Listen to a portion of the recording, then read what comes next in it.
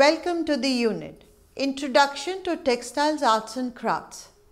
This unit introduces you to the world of textile arts and crafts and traces its history through fascinating materials.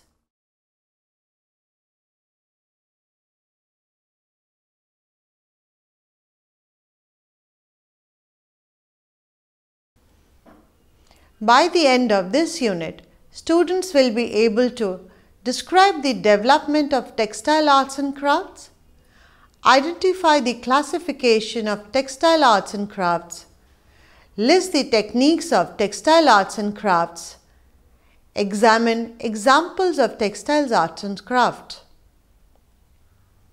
The first module gives an overview of textile arts and crafts. Textiles have been a fundamental part of human life since the beginning of the civilization. The methods and materials used to make them have expanded enormously, while the functions of textiles have remained the same.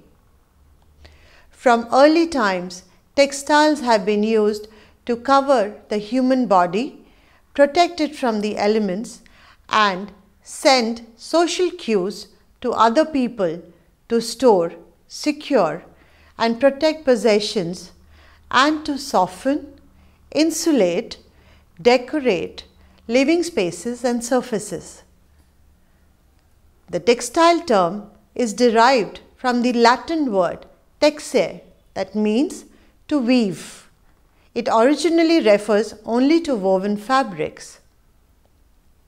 It has, however, come to include fabrics produced by other methods. Thus, threads, cords, ropes, braids, lace, embroidery, nets, fabrics made by weaving, knitting, bonding, felting or tufting are textiles. Textiles are commonly associated with clothing and soft furnishings, an association that accounts for the great emphasis on style and design in textiles. These consume a large portion of total industry production. A textile or cloth is a flexible woven material consisting of a network of natural or artificial fibers, often referred to as thread or yarn. Yarn is produced by spinning raw fibers of wool, flax, cotton, or other material to produce long strands. Textiles are formed by weaving, knitting, crocheting, knotting, or pressing fibers together, which is also called as felting.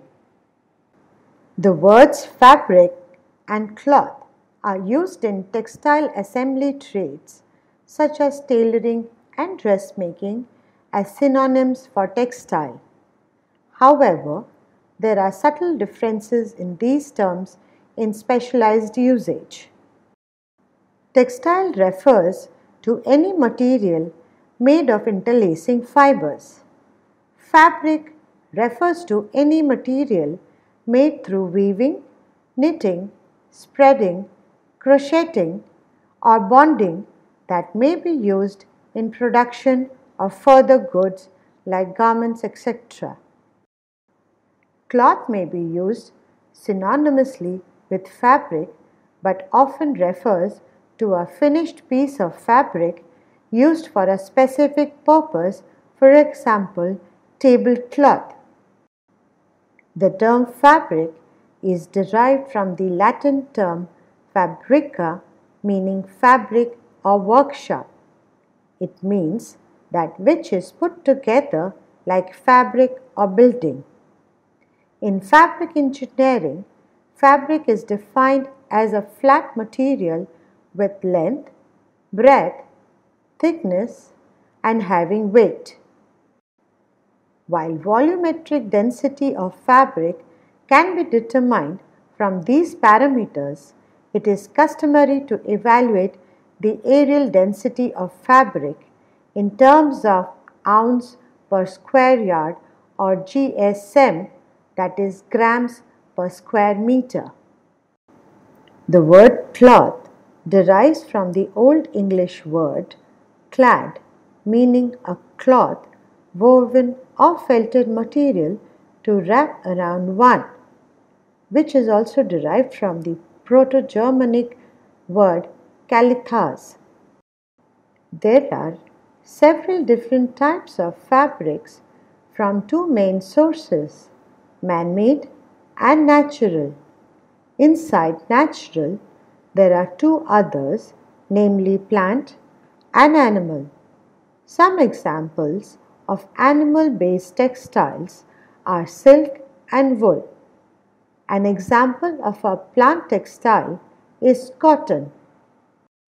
The production of textiles is an ancient craft, but today the speed and scale of production in textiles has changed beyond recognition from those ancient crafts by mass production and the introduction of modern manufacturing techniques. Textiles are all around us in our everyday life. Some of its uses include clothing, bags, furnishings, geotextiles, and carpets. In the 20th century, these were supplemented by artificial fibers made from petroleum. Textiles are made in various strengths and degrees of durability, from the finest gossamer to the sturdiest canvases. The relative thickness of fibers in cloth is measured in counts, such as tex and denier as units in direct count system, and in indirect count system, English count as an unit. The process from the material to a textile can be broken down into harvest or shearing of wool fiber, carding and spinning into threads, process the threads into a cloth, make the upholstery or garment. Textiles can be made from many materials. These materials come from four main sources: animal, wool or silk; plant, cotton, flax, jute; minerals, asbestos and glass fibers; and synthetic, such as nylon, polyester, and acrylics. In the past, all textiles were made from natural fibers, including plant, animal, and mineral sources. Animal-based textiles are commonly made from hair, fur, skin, or silk. Wool refers to the hair of the domestic goat or sheep, which is distinguished from other types of animal hair. Each individual strand of hair are coated with scales and tightly crimped.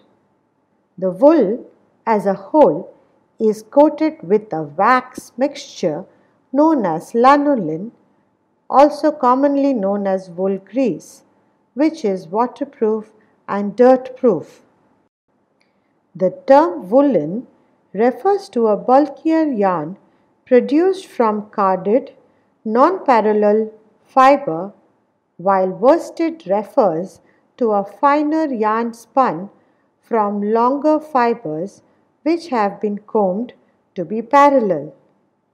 Wool is commonly used for warm clothing. Cashmere, the hair of the Indian Kashmir goat, and mohair, the hair of the North African Angora goat, are types of wool known for their softness. Other animal textiles which are made from hair or fur are alpaca wool, vicuna wool, llama wool, and camel hair, generally used in the production of coats, jackets, ponchos, blankets, and other warm coverings. Angora refers to the long, thick, soft hair of the Angora rabbit. Quiveute is the finer inner wool of the musk ox. Vadmal is a coarse cloth made of wool produced in Scandinavia mostly around 1000 to 1500 CE. Silk is an animal textile made from the fibers of the cocoon of the Chinese silkworm, which is spun into a smooth fabric prized for its softness. There are two main types of the silk: mulberry silk, produced by the Bombyx mori, and wild silk such as tussar, muga, eri, etc. Silkworm larvae produce the first type if cultivated in habitats with fresh mulberry leaves for consumption, while tussar silk is produced by silkworms feeding purely on oak leaves. Around 4/5 of the world's silk production consists of cultivated silk. Grass, rush, hemp, and sisal are all used in making ropes. In the first two, the entire plant is used for this purpose, while in the last two, only fibers from the plant are utilized. Coir, which is extracted from coconut fiber, is used in making twine and also used in floor mats, doormats, brushes, mattresses, floor tiles, and sacking. Straw and bamboo are both used to make hats.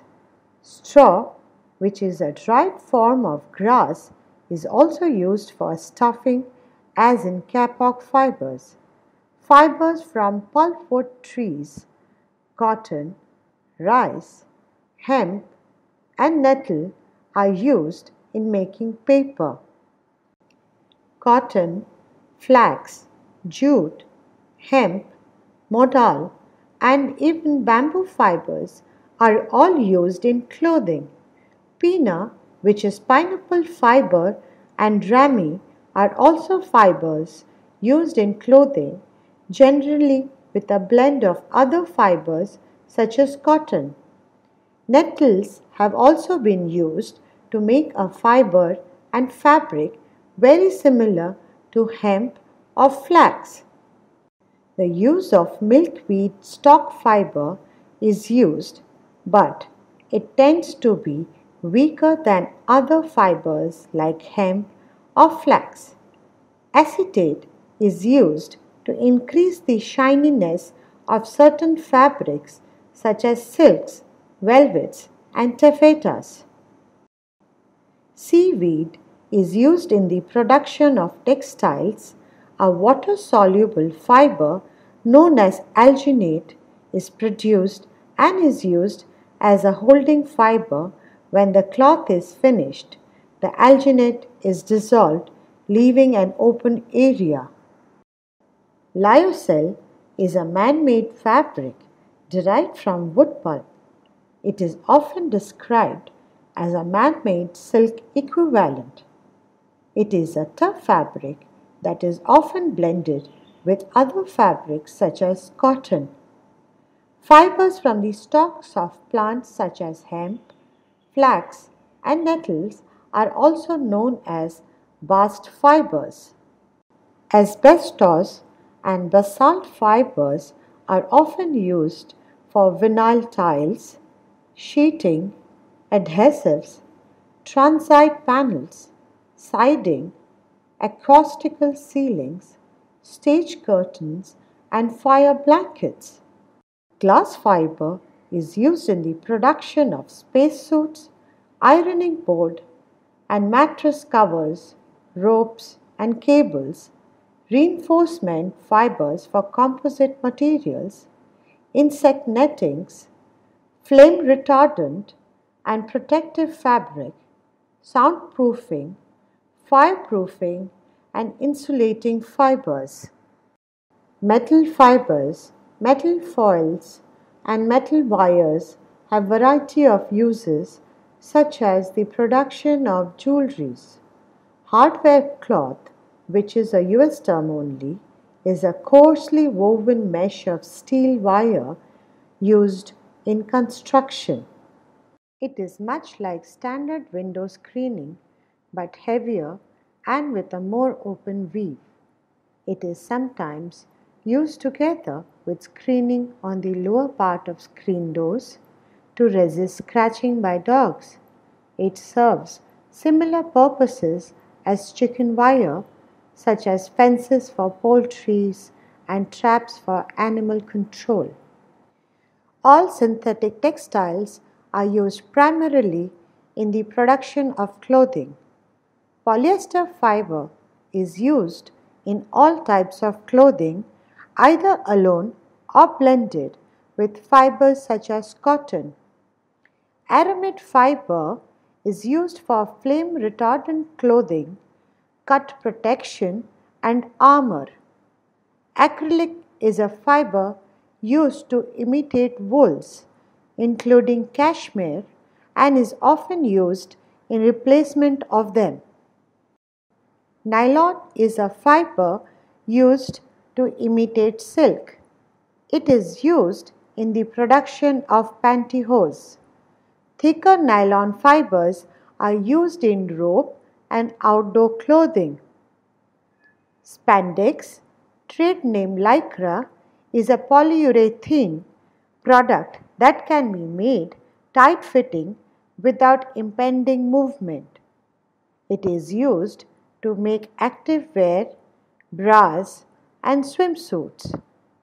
Olefin fiber is a fiber used in activewear, linings, and warm clothing. Olefins are hydrophobic, allowing them to dry quickly. A sintered felt of olefin fibers is sold under the trade name Tyvek. Ingeo is a polylactide fiber blended with other fibers such as cotton and used in clothing.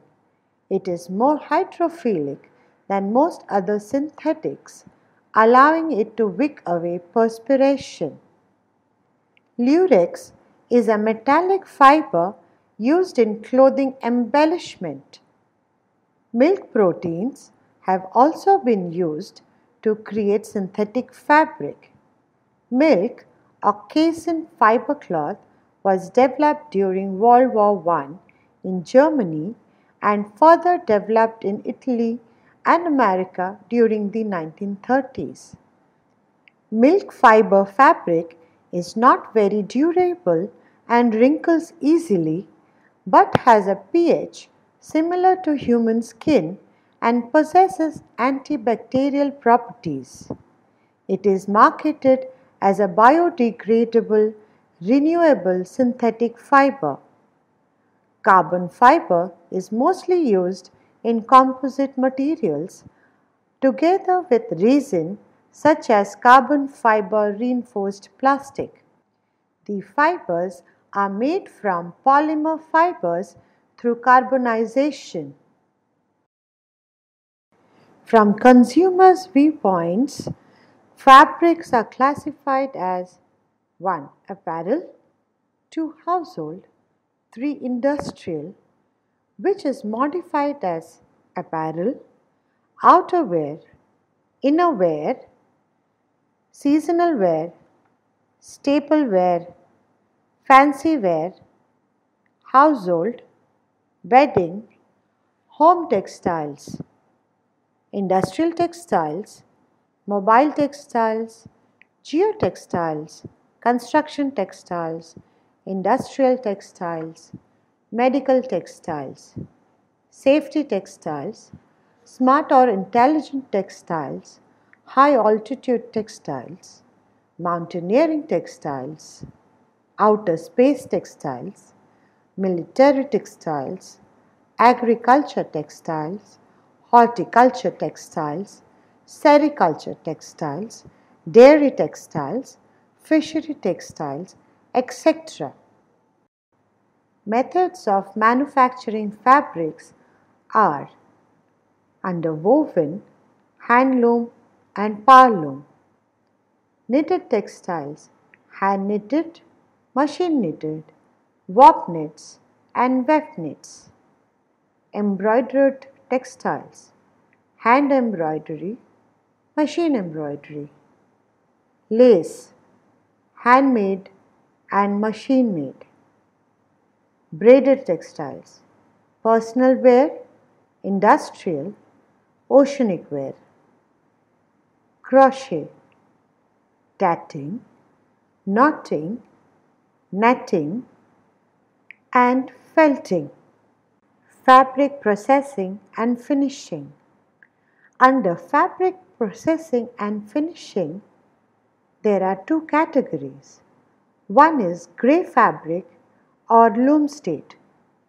Second category is the finished fabric, in which scarred, bleached, dyed, printed, mercerized, stentered, calendered, sanforized, 00 finished, sized, glazed, edged or embossed, felted, raised, sheared, singed, fireproofed, soil resistant, soil release, stain resistant, anti-crease, etc. Material used as natural, man-made or blends. Yarns used as filament and spun. Following are some trade name or brand names of fabrics such as poplin, shirting, cambric, lawn, voile, crepe, jaune, denim, gabardine, sheeting, longcloth, twill, drill, tussar, mull, muslin, damask, brocade, georgette, satin, plain, flannel, blanket, rug, broadcloth, duck, canvas, velvet, corduroy, tarling and Turkish tarling fabrics. From standards viewpoint as construction, weight, strength, condition, application or end use, it may be noted that there is the possibility of overlapping of characteristics under the different methods of classification of fabrics. At present, customers are carried away by aesthetic sense involving look, color, feel, etc. and ultimately cost of fabric. In the present, intrinsic quality of fabric is emphasized, leading to durability. Accordingly, fabrics are classified under the following categories: fabric weight, average count, cover factor, fabric factor, weight factor ratio, fabric thickness, effective length, unit weight of fabric.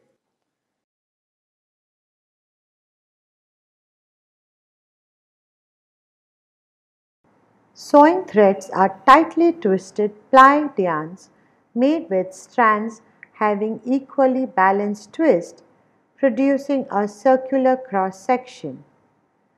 Thread for use in commercial or home sewing machines and for hand sewing should allow easy movement when tension is applied and ease in needle threading. It should be smooth to resist friction during sewing, should have sufficient elasticity to avoid the breaking of stitches or puckering of seams, and should have sufficient strength to hold seams during laundering or dry cleaning and in use. Thread size is frequently indicated on the spool end, and systems for indicating degree of finesse may vary according to the textile measurement system used locally. Threads for special uses may require appropriate treatment. Garments made of water-repellent fabrics, for example, may be sewn with thread that has also been made with water repellent. Threads are usually subjected to special treatments after spinning and is then wound on spools. Silk thread has great elasticity and strength combined with fine diameter. It can be permanently stretched in sewing and is suitable for silks and wools. Buttonhole twist is a strong, luxurious silk about 3 times the diameter of normal sewing silk and is used for hand-worked buttonholes for sewing on buttons and for various decorative effects. Cotton thread is compatible with fabric made from yarn of plant origin such as cotton and linen, and for rayon made from a plant substance because it has similar shrinkage characteristics. It is not suitable for most synthetics which do not shrink or for fabrics treated to reduce shrinkage. Its low stretch is useful for woven fabrics but not for knits which require more stretch. Nylon thread is strong with great stretch and recovery, does not shrink, and is suitable for shears and for very stretchy knits. Polyester thread has similar characteristics and is appropriate for various synthetic and pre-shrunk fabrics and for knits made of synthetic yarns.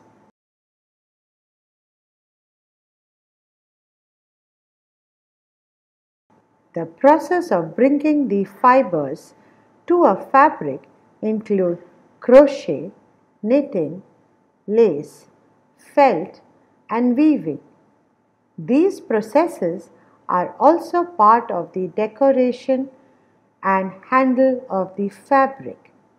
In crafts, art, and design, the decoration of textiles is a major area, as well as including the processes of making such as batik, embroidery, and print. Fiber art uses all these processes to push boundaries into art and sculptural work. Embroidery can be hand or machine stitch and is a way of decorating fabric or materials using a needle and thread or yarn. It can stitch other materials like beads or found objects into the work. Stitches such as blanket stitch, running stitch, cross stitch are just a few of the numerous types of stitches which can be used. Lace is an open work fabric patterned with open holes in the work made by machine or by hand. Types of lace include needle, crochet, bobbin, and open work lace. Lace can be made with cotton, linen, gold, silk, and metal wire. Print is the process of applying color to fabric. Thickened dyes are used to print using wooden blocks, stencils, engraved plates, and silk screens onto the fabric. Felt is a non-woven fabric that is produced by wet or needle felting. Weaving, 2 sets of threads on a loom, the warp and the weft interlock to make fabric. Knit can be made by machine or hand. The thread passes through a loop, eventually building to make a garment, etc. Yarn or knit bombing is a bit like graffiti with trees and buildings covered in knit. Batik is a cloth that traditionally uses a manual wax resist dyeing technique. The cloth is drawn on with a brush or junting using hot wax and then cold dyed.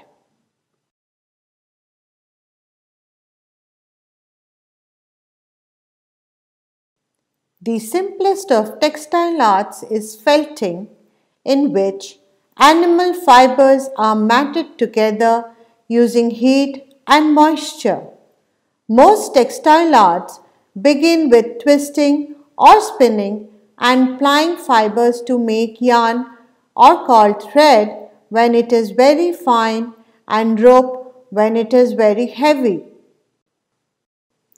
The yarn is then knotted, looped, braided, or woven to make flexible fabric or cloth, and cloth can be used to make clothing and soft furnishings. All of these items, felt, yarn, fabric, and finished objects, are collectively referred to as textiles. The textile arts also include those techniques which are used to embellish or decorative textiles, dyeing and printing to add color and pattern, embroidery and other types of needlework, tablet weaving and lace making.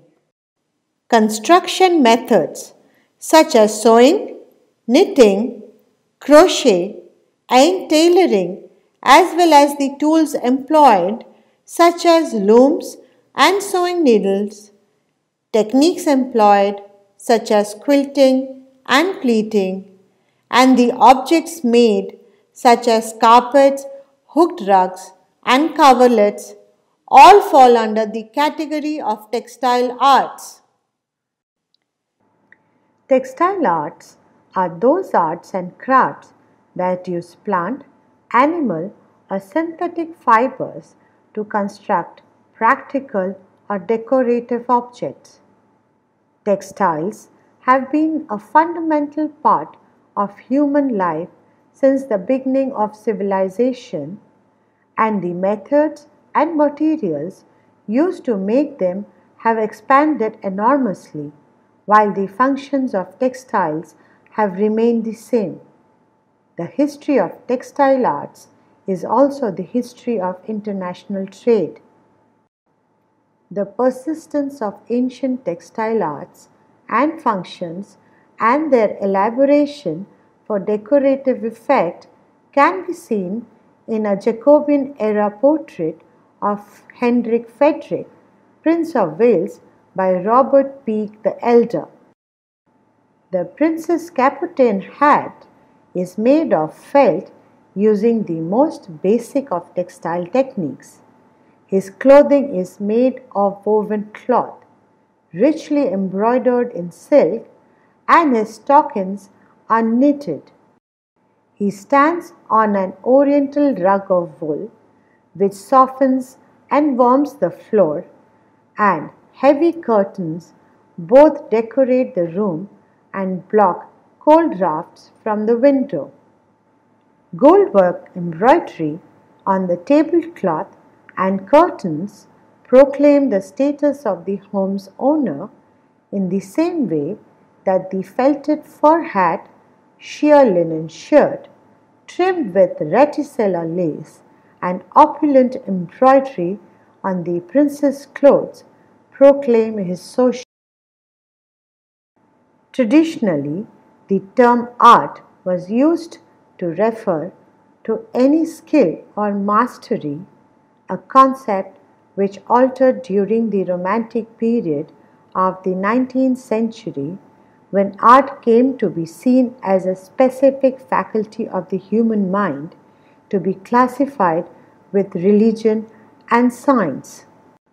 This distinction between craft and fine art is applied to the textile arts as well, where the term fiber art or textile art is now used to describe textile-based decorative objects which are not intended for practical use.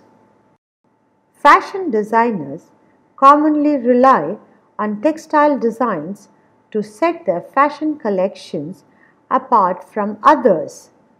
Armani, the late Gianni Versace, and Emilio Pucci can be easily recognized by their signature print-driven designs. Arts and crafts movement, English aesthetic movement of the second half of the 19th century that represented the beginning of a new appreciation of the decorative arts throughout Europe. By 1860, a vocal minority had become profoundly disturbed by the level to which style, craftsmanship, and public taste had sunk in the wake of the Industrial Revolution and its mass produced and banal decorative arts. Among them was the English reformer, poet, and designer William Morris, who in 1861 founded a firm of interior decorators and manufacturers, Morris, Marshall, Faulkner and Company. After 1875, Morris and Company, dedicated to recapturing the spirit and quality of medieval craftsmanship. William Morris and his associates produced handcrafted metalwork, jewelry, wallpaper, textiles, furniture, and books. The firm was run as an artists' collaborative, with the painters providing the designs for skilled craftsmen to produce. To this day, many of their designs are copied by designers and furniture manufacturers. By the 1880s, William Morris's efforts had widened the appeal of the arts and crafts movement to a new generation. In 1882, the English architect and designer Arthur H. McMurdo helped organize the Century Guild for Craftsmen, one of the several such groups established about this time.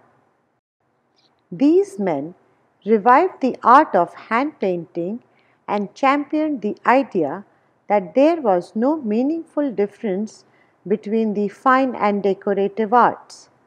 Many converts, both from professional artist ranks and from among the intellectual class as a whole, helped spread the ideas of the movement.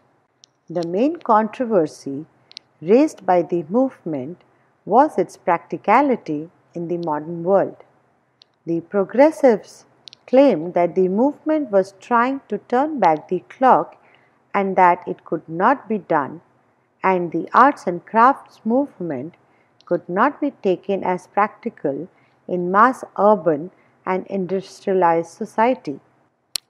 On the other hand, a reviewer who criticized an 1893 exhibition as the work of a few for the few also realized that it represented a graphic protest against design as a marketable affair controlled by the salesman and the advertiser and at the mercy of every passing fashion.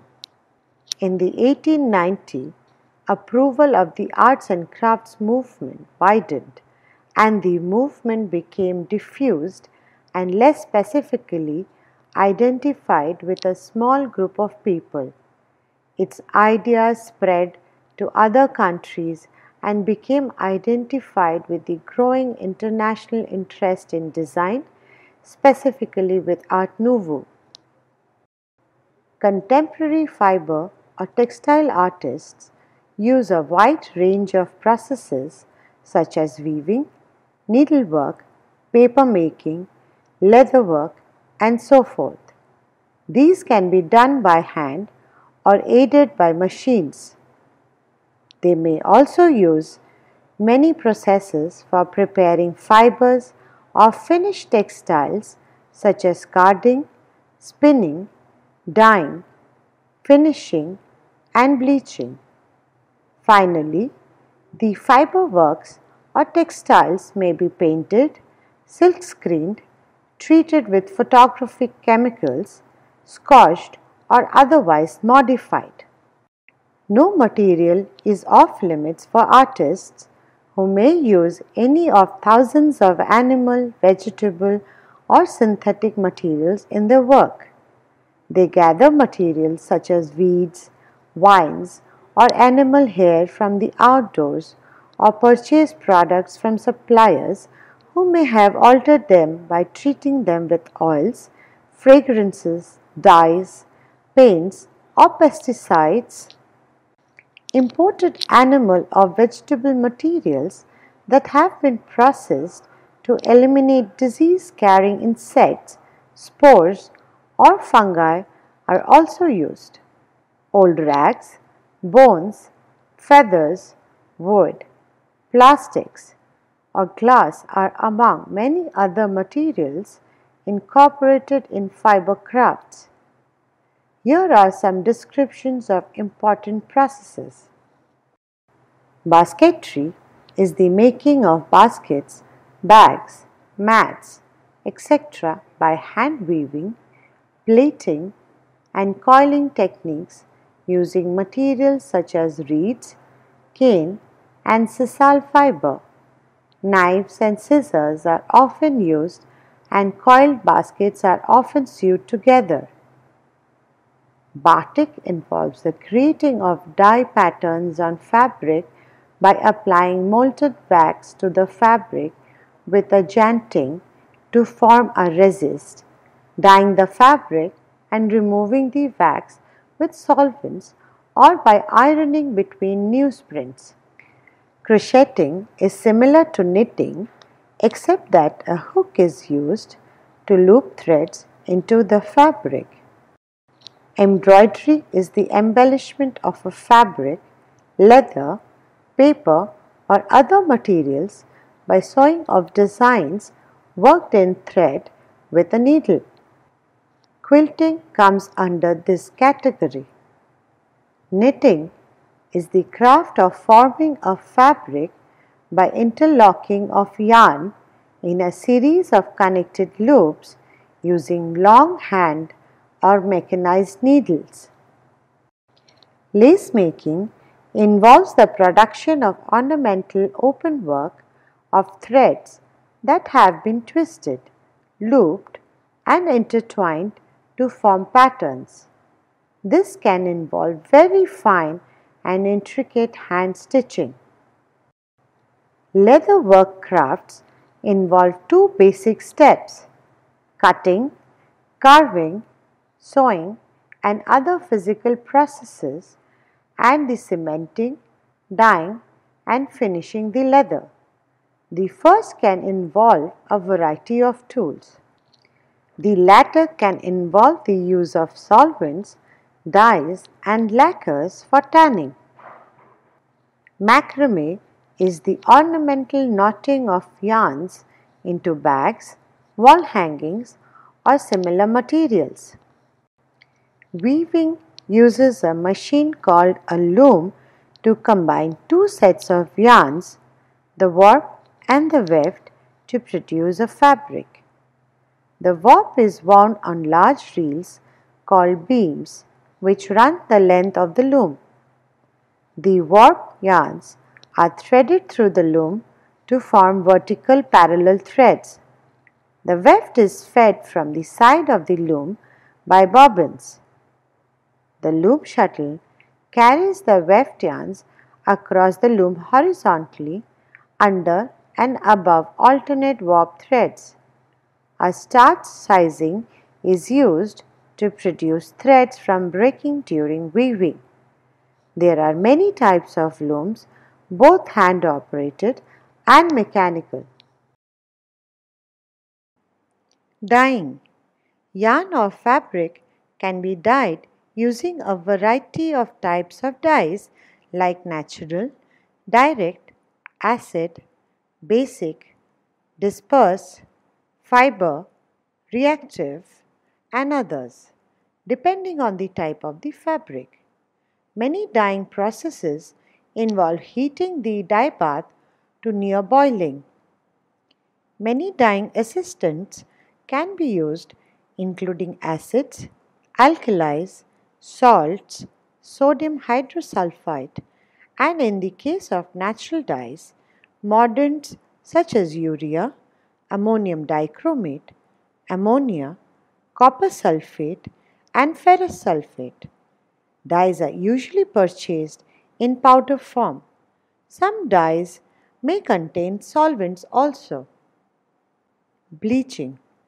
Fabrics can be bleached with chlorine bleaches to remove color.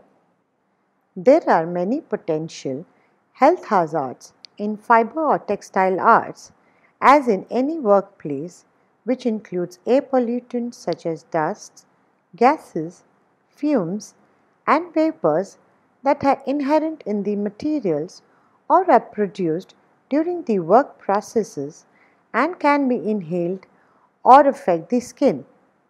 In addition to chemical hazards of dyes, paints, acids, alkalis, moth-proofing agents, and so on, fiber or textile materials may be contaminated with biological materials that can cause diseases.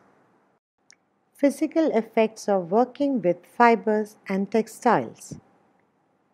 The physical characteristics of materials may affect the user. Rough, thorny, or abrasive materials can cut or abrade skin. Much of fiber or fabric work is done while the worker is seated for prolonged periods and involves repetitive motions of arms, wrists, hands, and fingers, and often the entire body. This may cause severe pain and eventually repetitive strain injuries. Weavers, for example, can develop back problems, carpal tunnel syndrome, skeletal deformations from weaving in a squatting position on older types of looms, hand and finger disorders from threading and tying knots, and eye strains from poor lighting. Many of these same problems can occur in other fiber crafts involving sewing, tying knots, knitting, and so forth. Needlework crafts can also involve hazards of needle pricks. Precautions. As with all work, the adverse effects depends on the amount of time spent working on a project each day, the number of work days, weeks, or years, the quantity of work, and the nature of workplace and the type of work itself. Other factors such as ventilation and lighting also affect the health of the artist or craftsperson. 1 or 2 hours a week spent at a loom in a dusty environment may not affect a person seriously unless that person is highly allergic to dust, but a prolonged period of work in the same environment over months or years may result in some health effects. Generally, for prolonged or regular work in fiber art or textiles, obtain and use only treated or fumigated animal or vegetable materials. Other materials should be cleaned or washed and stored in closed containers to minimize dusts. Damp mop or wipe work area surfaces frequently. In many countries, manufacturers are required to provide information that describes the hazardous aspects of chemicals such as dyes, adhesives, paints, or solvents in any products purchased, such as a manufacturer's material safety data sheet. Request such information. Avoid eating, drinking, or smoking in the work area. Take frequent rest and exercise periods when work involves repetitive motions. Modify work processes to reduce the need for excessive lifting or straining. Use exhaust ventilation for regular or prolonged use of dusty materials, spray painting, heating of wax, or work with solvents containing materials such as oil based paints or permanent ink markers. Avoid boiling acids and alkalis if possible. Wear gloves, goggles, face shields, and protective aprons. Remember that dusts, gases, and vapors travel throughout buildings and may affect others present, particularly infants, children, and aged and the chronically ill. Consult an industrial hygienist or safety and health professional when planning a production workshop. History of textiles. The earliest form of textiles were nets produced from one thread and employed in a single repeated movement to form loops and basketry, the interlacing of flexible reeds, cane or other suitable materials. The production of net, also called limited thread work, was practiced in many ancient cultures. Examples of prehistoric textiles are extremely rare because of the perishable nature of fabrics. The earliest evidence of weaving closely related to basketry dates from Neolithic cultures of about 5000 BCE. Weaving preceded spinning of yarn. Woven fabrics probably originated from basket weaving. Cotton, silk, wool, and flax fibers were used as textile materials in ancient Egypt. Cotton was used in India by 3000 BCE, and silk production is mentioned in Chinese chronicles dating to about the same period. The discovery of cloth fragments, terracotta spindles, and bronze needles at Mohenjo-daro dating between 2500 and 1500 BCE indicates the antiquity of weaving, dyeing, and patterning on fabrics in the Indian subcontinent. The earliest fabrics excavated display striking beauty and sophistication in terms of their design and art forms in a wide range of patterns and colors from different parts of the world and bear distinct local features. Yarns and cloth were dyed and printed from very early times. Specimens of dyed fabrics have been found in Roman ruins of the 2nd century BCE. Tie and dye effects decorated on the silks of China from the Tang dynasty, and there is ample evidence of production of woven and printed textiles in India dating the 4th century BCE. Textiles found in Egypt also indicate a highly developed weaving craft from the 4th century with many tapestries made from linen and wool.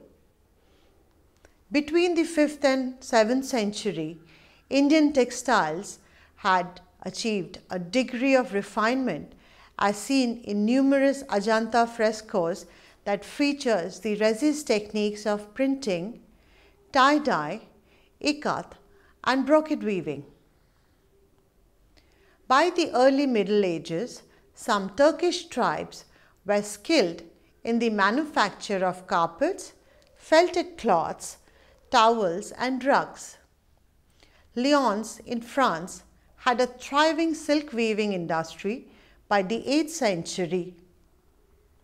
Many areas in UK and France between the 12th and 14th century specialized in textiles woven with wool.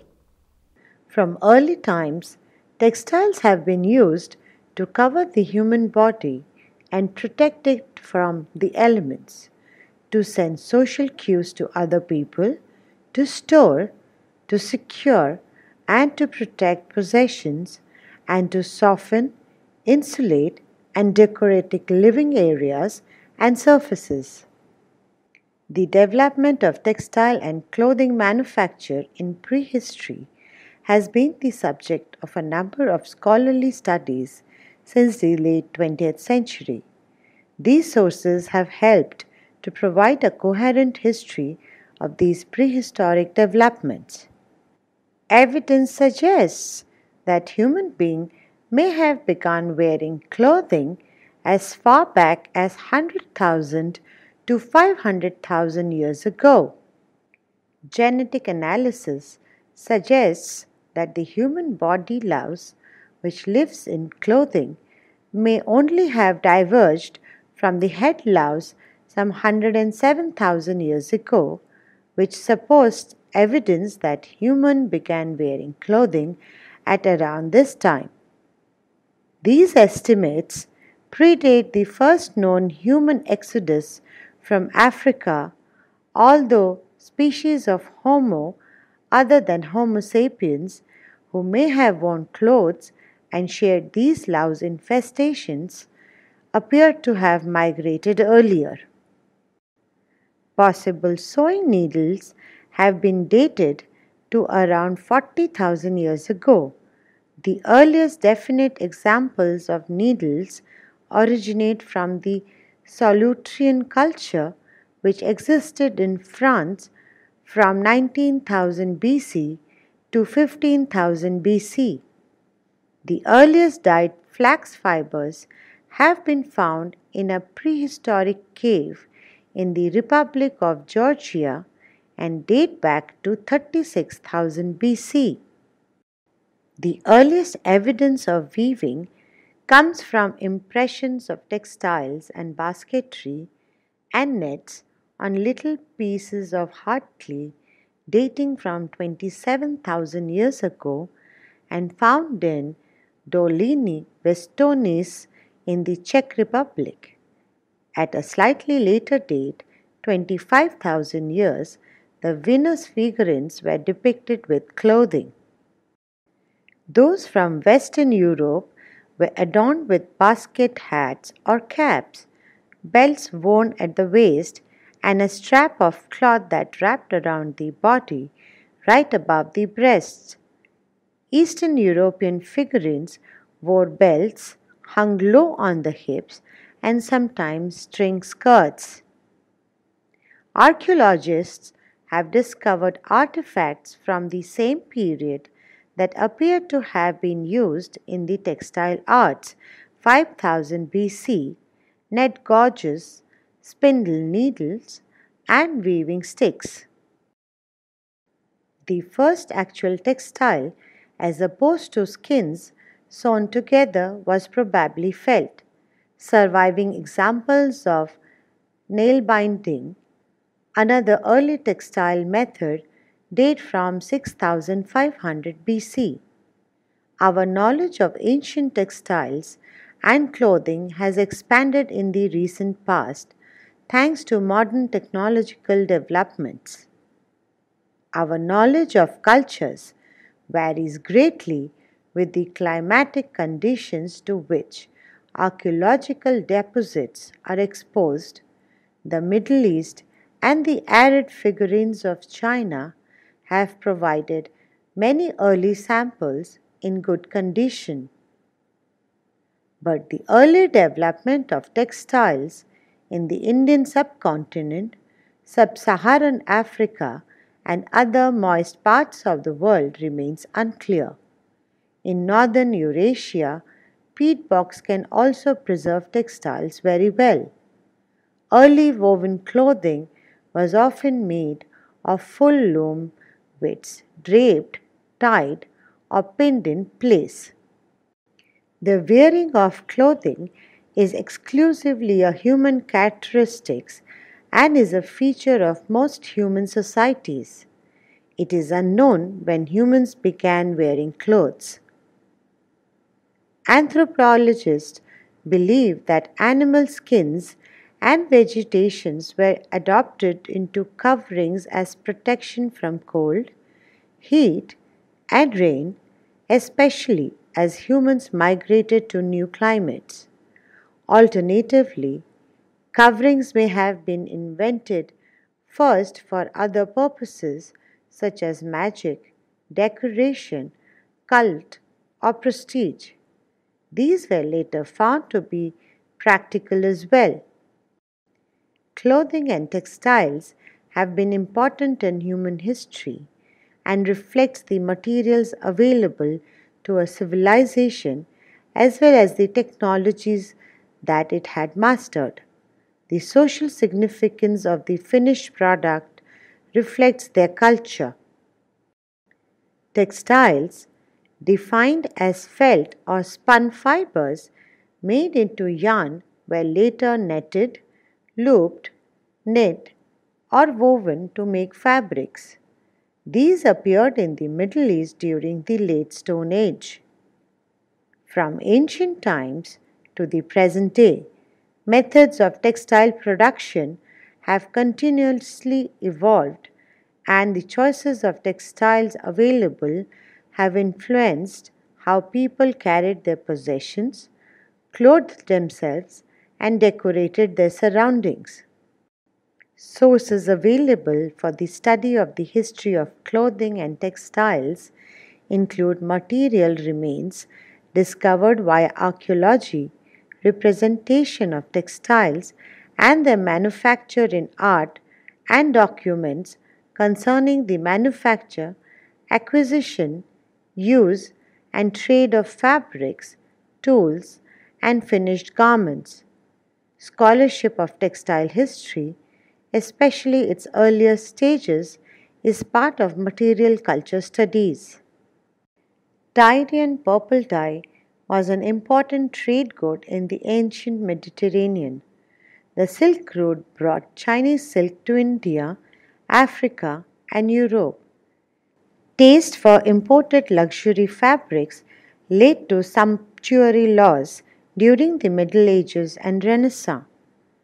The discovery of dyed flax fibers in a cave in the Republic of Georgia, dated to 34,000 BCE, suggests textile like materials were made even in prehistoric times.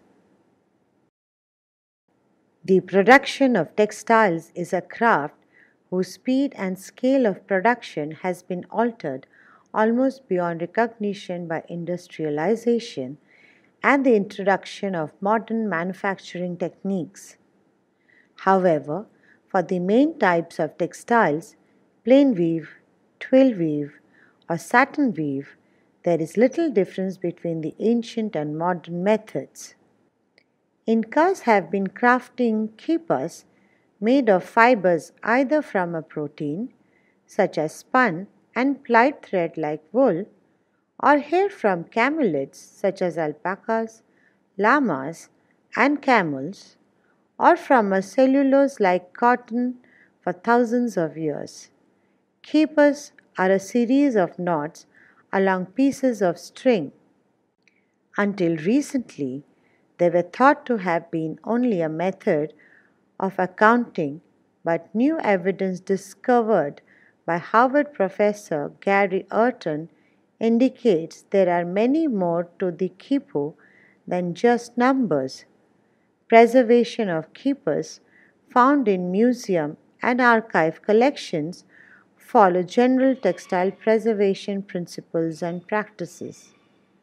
During the 15th century, textiles were the largest single industry. Before the 15th century, textiles were produced only in a few towns, but later they shifted into districts like East Anglia and the Cotswolds.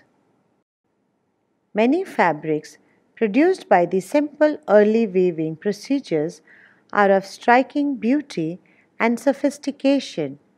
Design and art forms are of great interest, and the range of patterns and colors is wide, with patterns produced in different parts of the world showing distinctive local features. Yarns and cloth were dyed and printed from very early times. Specimens of dyed fabrics have been found in Roman ruins of the 2nd century BCE. Tie and dye effects decorated the silks of China in the Tang dynasty 618 to 1907 CE. And there is evidence of production of printed textiles in India during the 4th century BCE.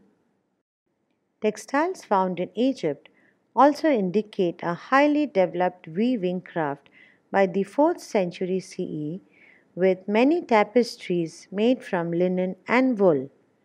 Persian textiles of very ancient origin include materials ranging from simple fabrics to luxurious carpets and tapestries. The earliest known woven textiles of the Near East may be fabrics used to wrap the dead, excavated at a Neolithic site at a cattle hoyuk in Anatolia, carbonized in a fiber, and radiocarbon dating to circa 6000 BC. Evidence exists of flax cultivation from 8000 BC in the Near East, but the breeding of sheep with a woolly fleece rather than hair occurs much later, circa 3000 BC. Indian textiles of the medieval era reflect Turkish, Afghan, and Persian influence brought by the various conquerors that came and settled in the region during that time. The organization of crafts as a commercial activity under karkhanas or factories was established during the Delhi Sultanate period. Many textile fragments discovered at Al-Fustat in Egypt dating to 13th and 15th century are of Indian origin. They consist of block printed and resist painted textiles. The inhabitants of the Indus Valley civilization used cotton for clothing as early as the 5th millennium BC to 4th millennium BC. According to the Columbia Encyclopedia 6th edition, cotton has been spun, woven, and dyed since prehistoric times. It's clothed the people of ancient India, Egypt, and China. Hundreds of years before the Christian era, cotton textiles were woven in India with matchless skills, and their use spread to the Mediterranean countries. In the 1st century, Arab traders brought fine muslin and calico to Italy and Spain. The Moors introduced the cultivation of cotton into Spain in the 9th century. Fustians and dimities were woven there in the 14th century in Venice and Milan, at first with a linen warp. Little cotton cloth was imported to England before the 15th century, although small amounts were obtained chiefly for candle wicks. By the 17th century, the East India Company was bringing rare fabrics from India. Native Americans skillfully spun and wove cotton into fine garments and dyed tapestries. Cotton fabrics found in Peruvian tombs are said to belong to a pre-Inca culture. In color and texture, the ancient Peruvian and Mexican textiles resemble those found in Egyptian tombs. In Mughal India, Indian textiles, arts, and crafts reached their commercial and aesthetic zenith. During the 16th and 18th century, textiles, arts, and crafts such as the Kashmir shawl, fine muslins, brocades, zaris, and painted and printed calicos referred to as chins in the English language, were patronized by the Mughal royals. The end of 19th century proved to be detrimental for Indian crafts as the Indian subcontinent became a dumping ground for machine-made goods from England under the colonial rule.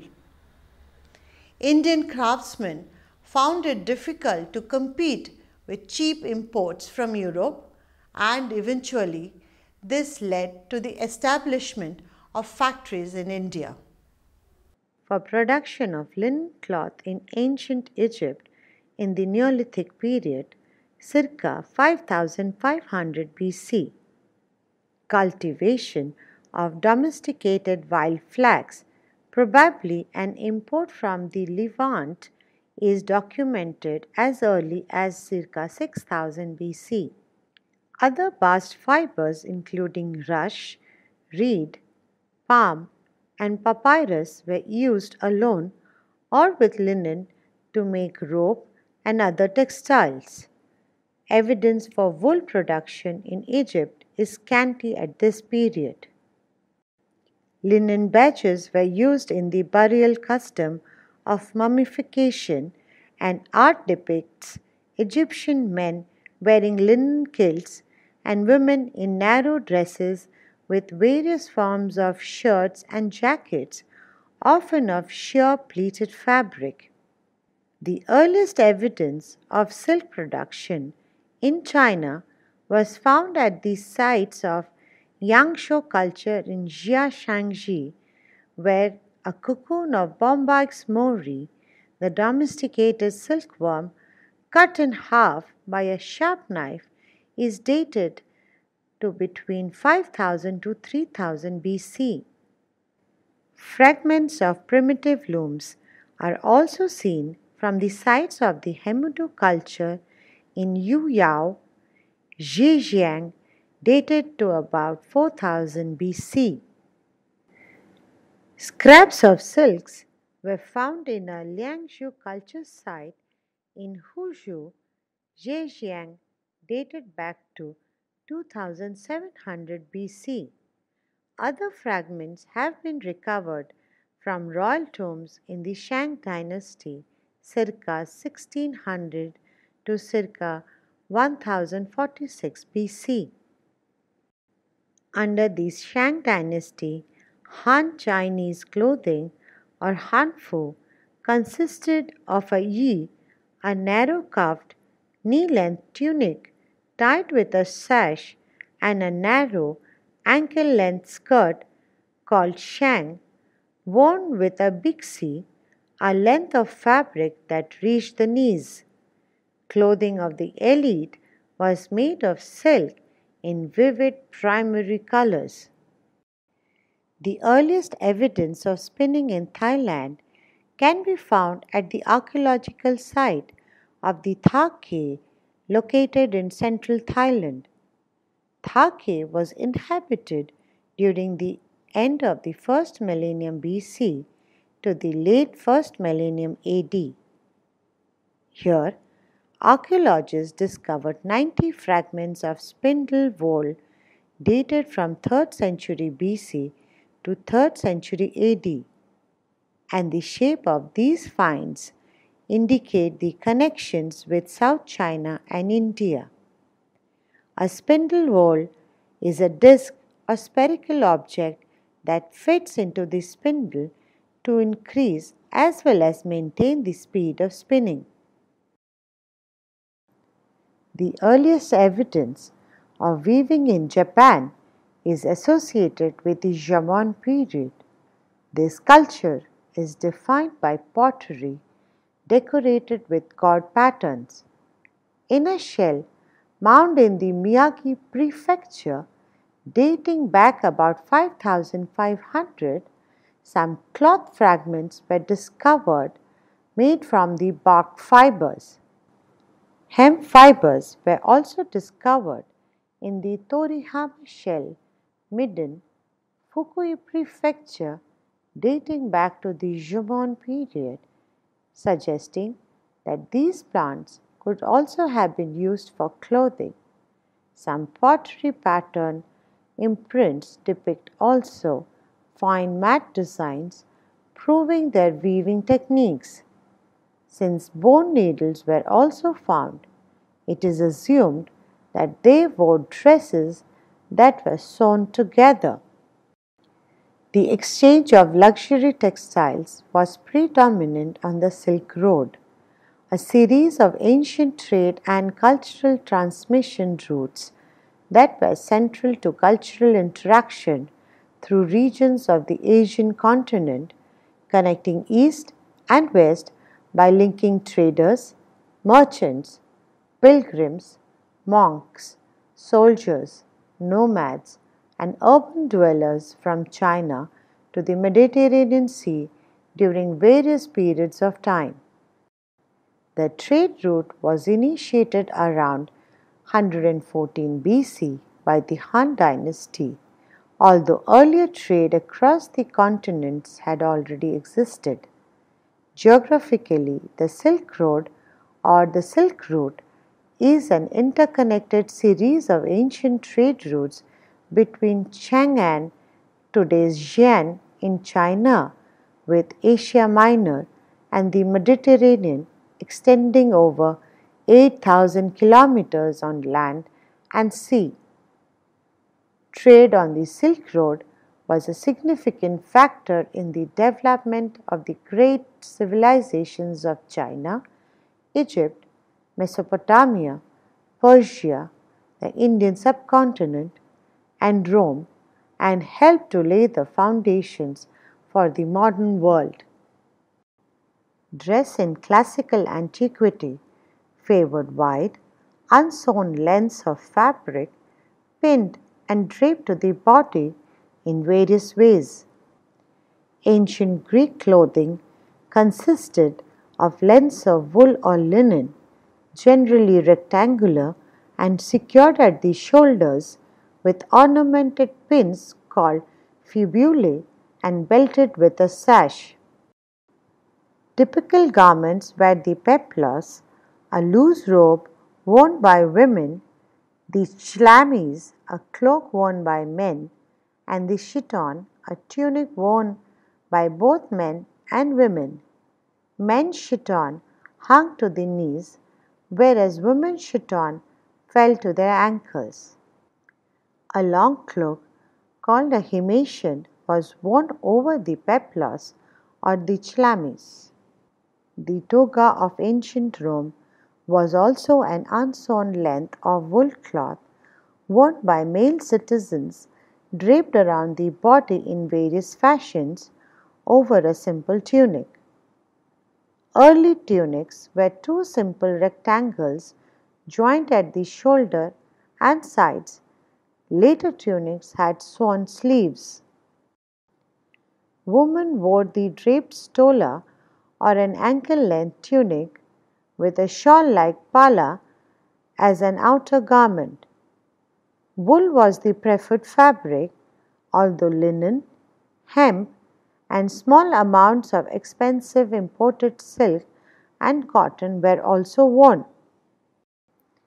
The Iron Age is broadly identified as stretching from the end of Bronze Age around 1200 BC to 500 AD and the beginning of the medieval period.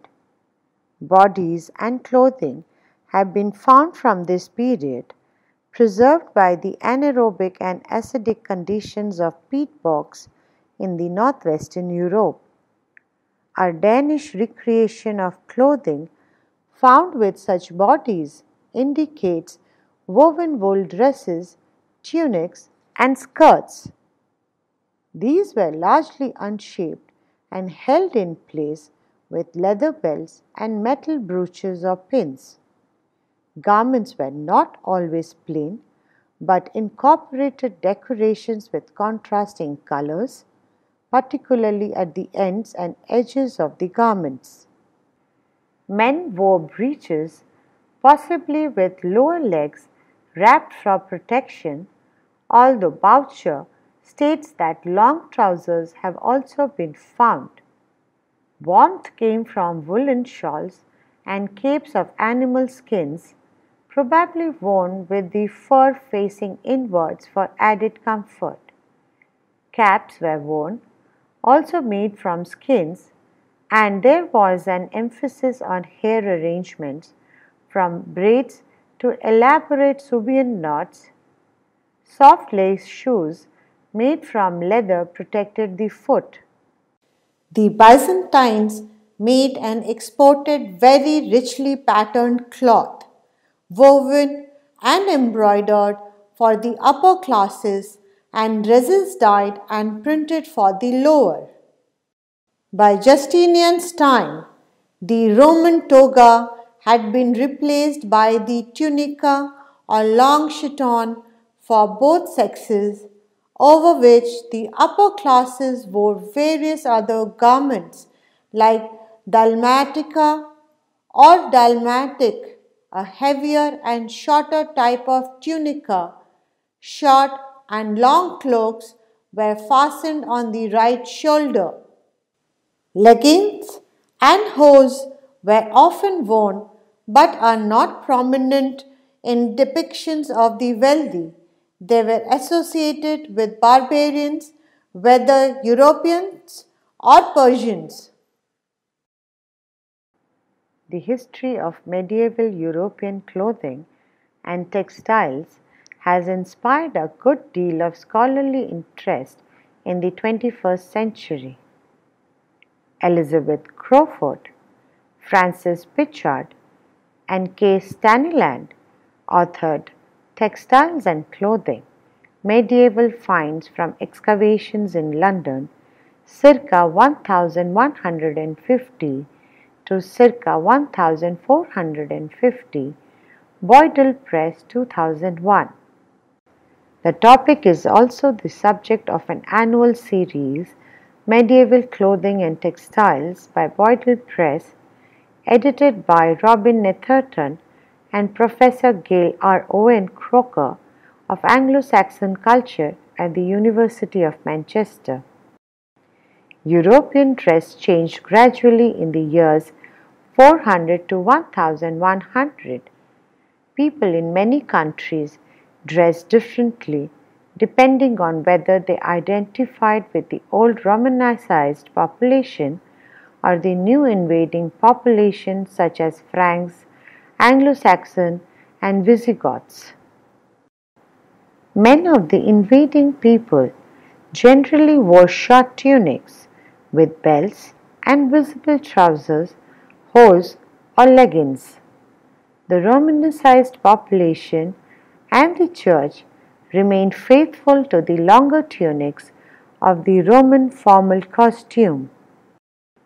The elite imported silk cloth from the Byzantine and later Muslim worlds and also probably cotton.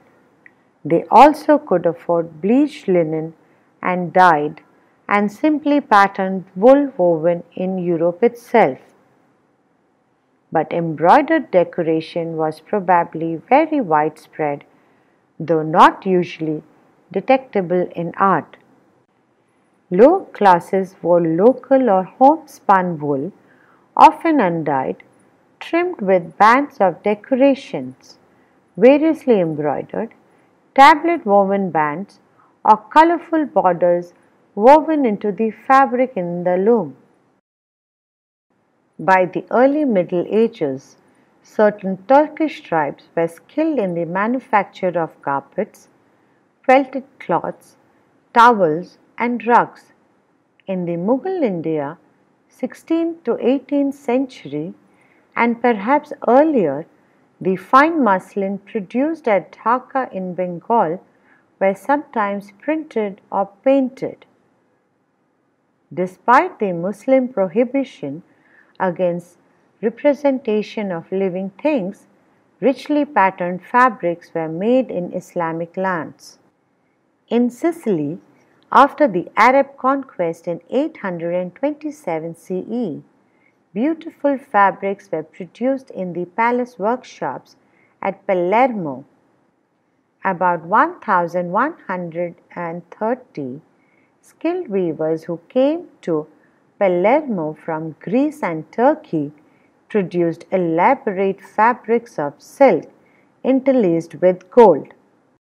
Following the conquest of Sicily in 1266 by the French, the weavers fled to Italy. Many settled in Lucca, which soon became well known for silk fabrics with patterns employing imaginative floral forms.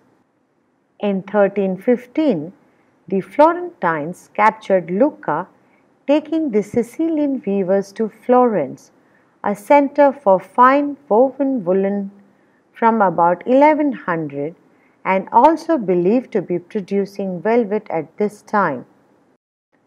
A high degree of artistic and technical skill was developed, with 16,000 workers employed in the silk industry and 30,000 in the woolen industry at the close of the 15th century.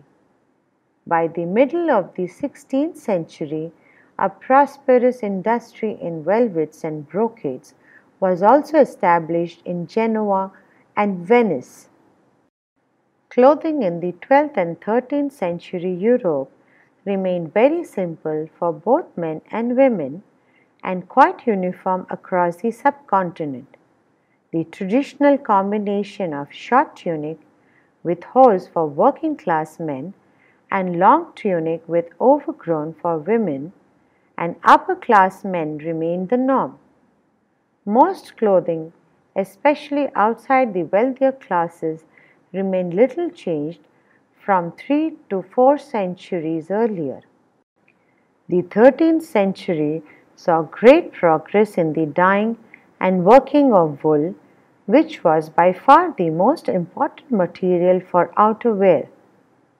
Linen was increasingly used for clothing that was directly in contact with the skin. Unlike wool, linen could be laundered and bleached in the sun. Cotton imported raw from Egypt and elsewhere was used for padding and quilting, and cloths such as buckram and fustian. The Crusaders returning from the Levant brought knowledge of its fine textiles, including light silks, to Western Europe. In Northern Europe, silk was an imported and very expensive luxury. The well-off could afford woven brocades from Italy or even further afield. Fashionable Italian silks of this period featured repeating patterns of roundels and animals deriving from the Ottoman silk weaving centers in Bursa and ultimately from the Yuan dynasty China via the Silk Road. Cultural and costume historians agree that the mid-14th century marks the emergence of recognizable fashion in Europe. From this century onwards, Western fashion changes at a pace quite unknown to the other civilizations, whether ancient or contemporary. In most other cultures, only major political changes such as the Muslim conquest of India produced radical changes in clothing, and in China, Japan, and the Ottoman Empire, fashion changed only slightly over periods of several centuries. In this period, the draped garments and straight seams of previous centuries were replaced by curved seams and the beginnings of tailoring, which allowed clothing to more closely fit the human form, as did the use of lacings and buttons. A fashion for mi-parti or parti-colored garments made of two contrasting fabrics, one on each side, arose for men in mid-century and was especially popular at the English court. Sometimes just the hose would be different colors on each leg. French manufacture of woven silks began in 1480, and in 1520 Francis I brought Italian and Flemish weavers to Fontainebleau to produce tapestry under the direction of King's weavers. Others were brought to weave silk in Lyon, eventually the center of European silk manufacture. Until 1589, most of the elaborate fabrics in France were of Italian origin, but in that year, Henry IV founded the Royal Carpet and Tapestry Fabric and the Savonniers. Flemish weavers were brought to France to produce tapestries in workshops set up by John Gobelin in the 16th century. By the time of King Louis XIII, from 1610 to 1643, French patterned fabrics showed a distinctive style based on symmetrical ornamental forms, lace-like in effect, perhaps derived from the highly regarded early Italian laces. In 1662, the French government under King Louis XIV purchased the Gobelin factory in Paris. Rouen also became known for its textiles, with designs influenced by the work of Rouen potters. French textiles continued to advance in style and technique, and under King Louis XVI, design was refined with classical elements intermingled with the earlier floral patterns. The outbreak of the French Revolution in the 1790s erupted the work of the weavers of Lyon, but the industry soon recovered.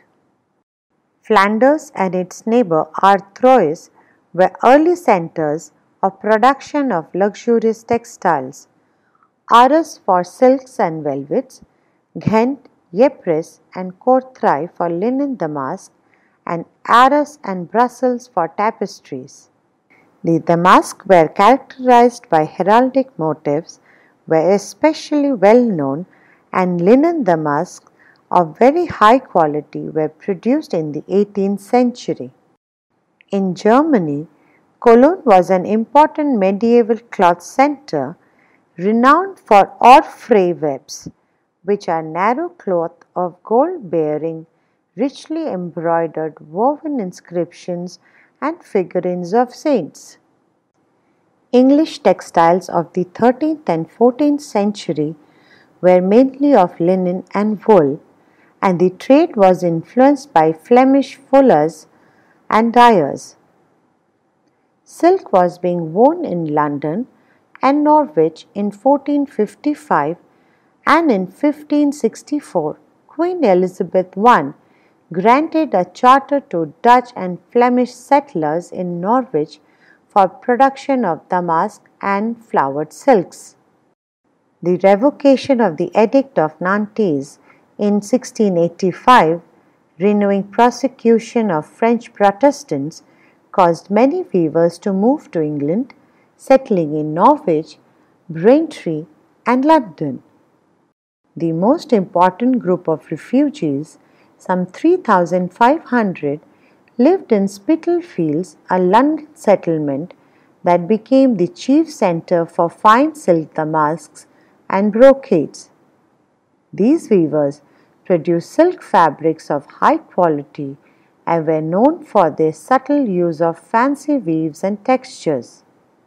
Norwich was also famous for figured shawls of silk or wool. In Renaissance Europe, wool remained the most popular fabric for all classes, followed by linen and hemp. Woolen fabrics were also available in wide range of qualities, from rough undyed cloth to fine, dense broadcloth with a velvety nap. High-value broadcloth was a backbone of the English economy and was exported throughout Europe. Woolen fabrics were dyed in rich colors, notably reds, greens, golds, and blues. Silk weaving was well established around the Mediterranean by the beginning of the 15th century, and figured silk, often silk velvets with silver gilt webs, are increasingly seen in Italian dresses and in dress of the wealthy throughout Europe. Stately floral designs featuring a pomegranate or artichoke motif had reached Europe from China in the previous century and became a dominant design in the Ottoman silk producing cities of Istanbul and Bursa and spread to silk weavers in Florence, Genoa, Venice, Valencia, and Seville in this period. As prosperity grew in the 15th century, the urban middle classes, including skilled workers, began to wear more complex clothes that followed at a distance the fashion set by the elites. National variations in clothing increased over the century. By the first half of the 16th century, the clothing of the Low Countries, German states, and the Scandinavia had developed in a different direction than that of England, France, and Italy, although all absorbed the sobering and formal influence of Spanish dress after the mid 1520s. Elaborate slashing was popular, especially in Germany. Black was increasingly worn for the most formal occasions. Bobbin lace arose from the passementier in the mid 16th century, probably in Flanders. This century also saw the rise of the ruff, which grew from the mere ruffle at the neckline of the shirt or chemise to immense cartwheel shapes. At their most extravagant, ruffs required wire supports and were made of fine Italian reticella, a cutwork linen lace. By the turn of the 17th century, a sharp distinction could be seen between the sober fashions favored by the Protestants in England and the Netherlands, which still showed heavy Spanish influence, and the light, revealing fashions of the French and Italian courts. The great flowering of needle lace occurred in this period. Geometric reticella, deriving from cutwork, was elaborated into true needle lace or punto in aria, called in England as point lace, which reflected the scrolling floral designs popular for embroidery. Lace-making centers were established in France to reduce the outflow of cash to Italy. According to Dr. Wolf de Furig, by the second half of the 17th century, Silesia had become an important economic pillar of the Habsburg monarchy, largely on the strength of its textile industry. During the 18th century, distinction was made between full dress worn at court and for formal occasions and undress for everyday daytime clothes. As the decades progressed, fewer and fewer occasions called for full dress, which had all but disappeared by the end of the century. Full dress followed the styles of the French court, where rich silks and elaborate embroidery reigned.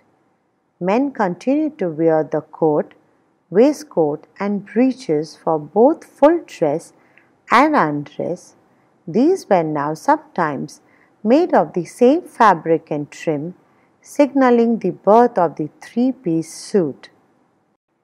Women's silhouettes featured small, domed hoops in the 1730s and early 1740s, which were displaced for formal court wear by side hoops or panniers, which later widened to as much as 3 feet to either side at the court of Marie Antoinette.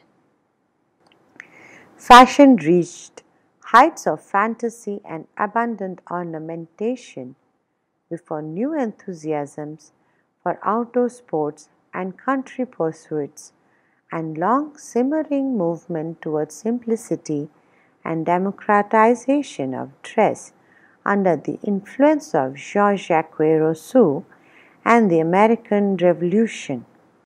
This led to an entirely new mode and the triumph of British woolen tailoring following the French Revolution.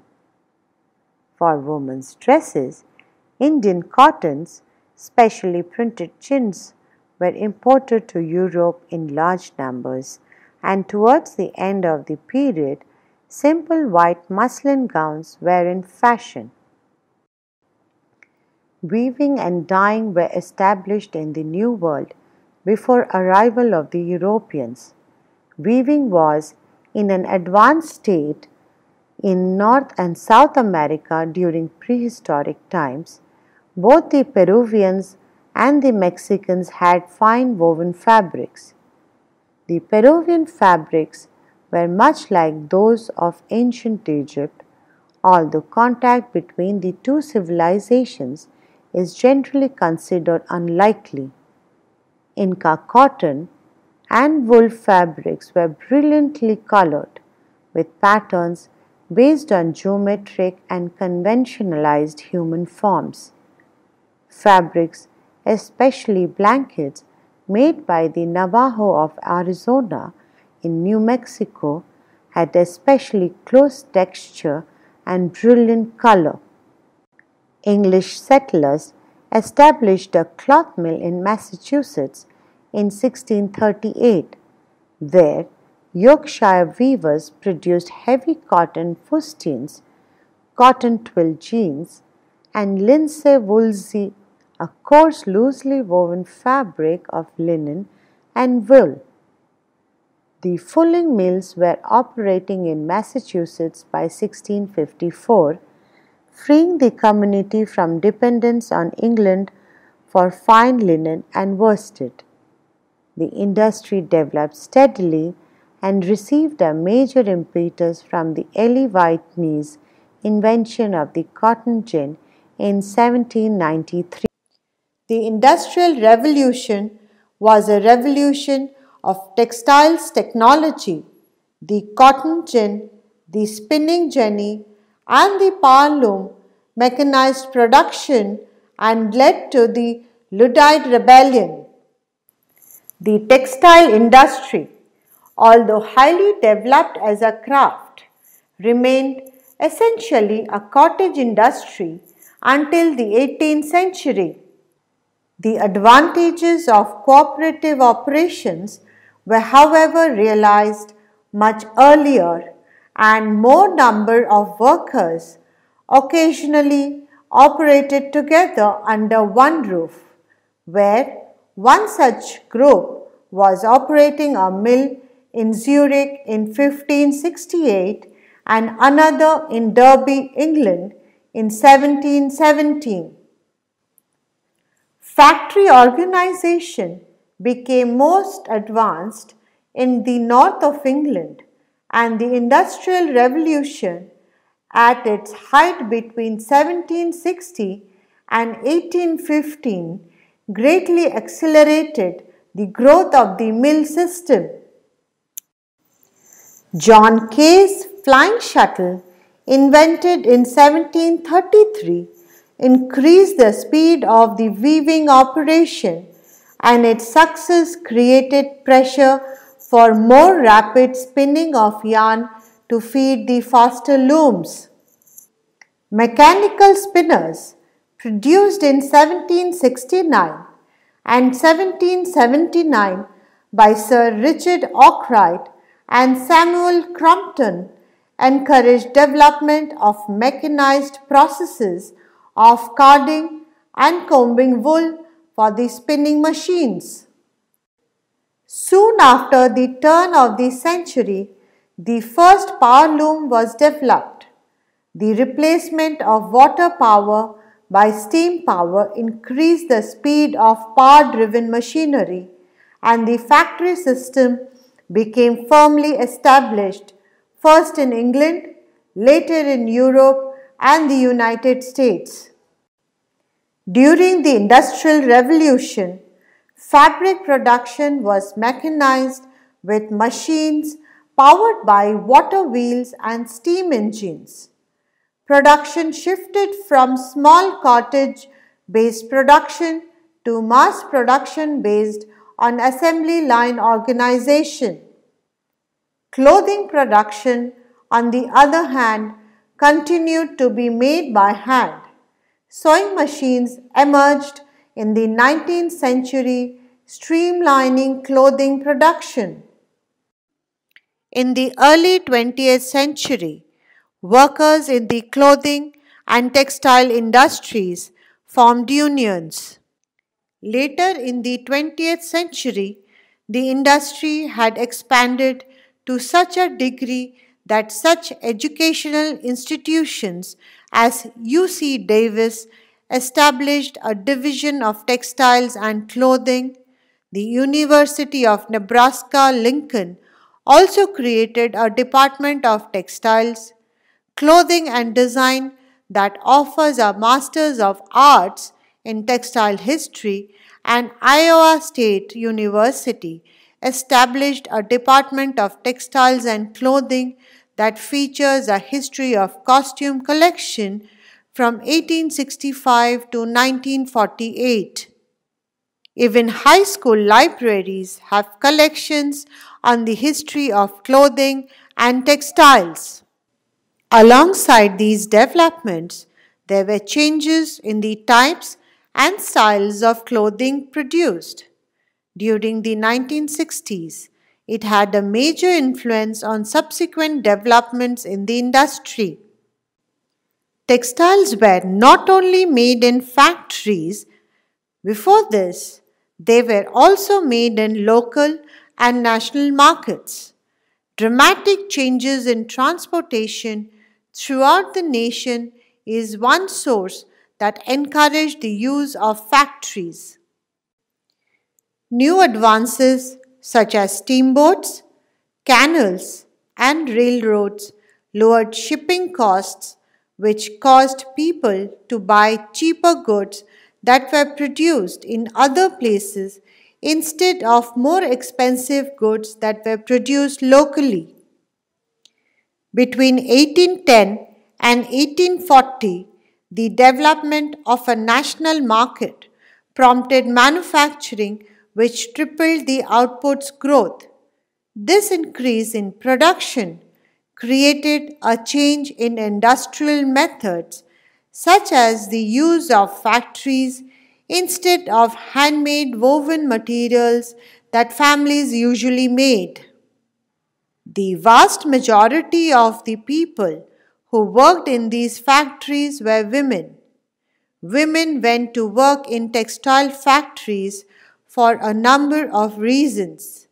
Some women left home to live on their own because of crowding at home or to save for future marriage portions. The work enabled them to see more of the world, to earn something in anticipation of marriage, and to ease the crowding within the home. They also did it to make money for family back home. The money they sent home was to help out with the trouble some of the farmers were having. The Industrial Revolution brought uniformity to production as everything was being mass produced, and arts and crafts seemed to have taken a backseat. In response, a regeneration of interest in arts and crafts was initiated. This was called the Arts and Crafts Movement, an aesthetic movement of the second half of the 19th century, which represented the beginning of a new appreciation of the decorative arts throughout the Europe.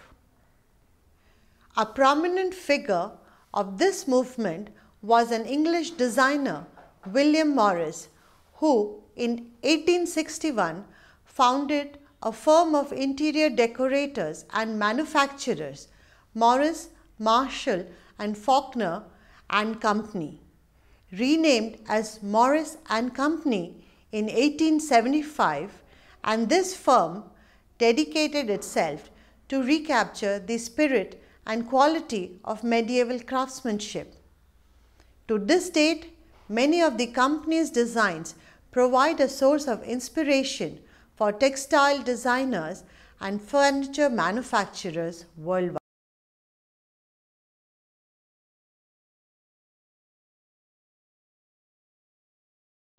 The word loom, from Middle English loom or tool, is applied to any set of devices permitting a warp to be tensioned and a shed to be formed.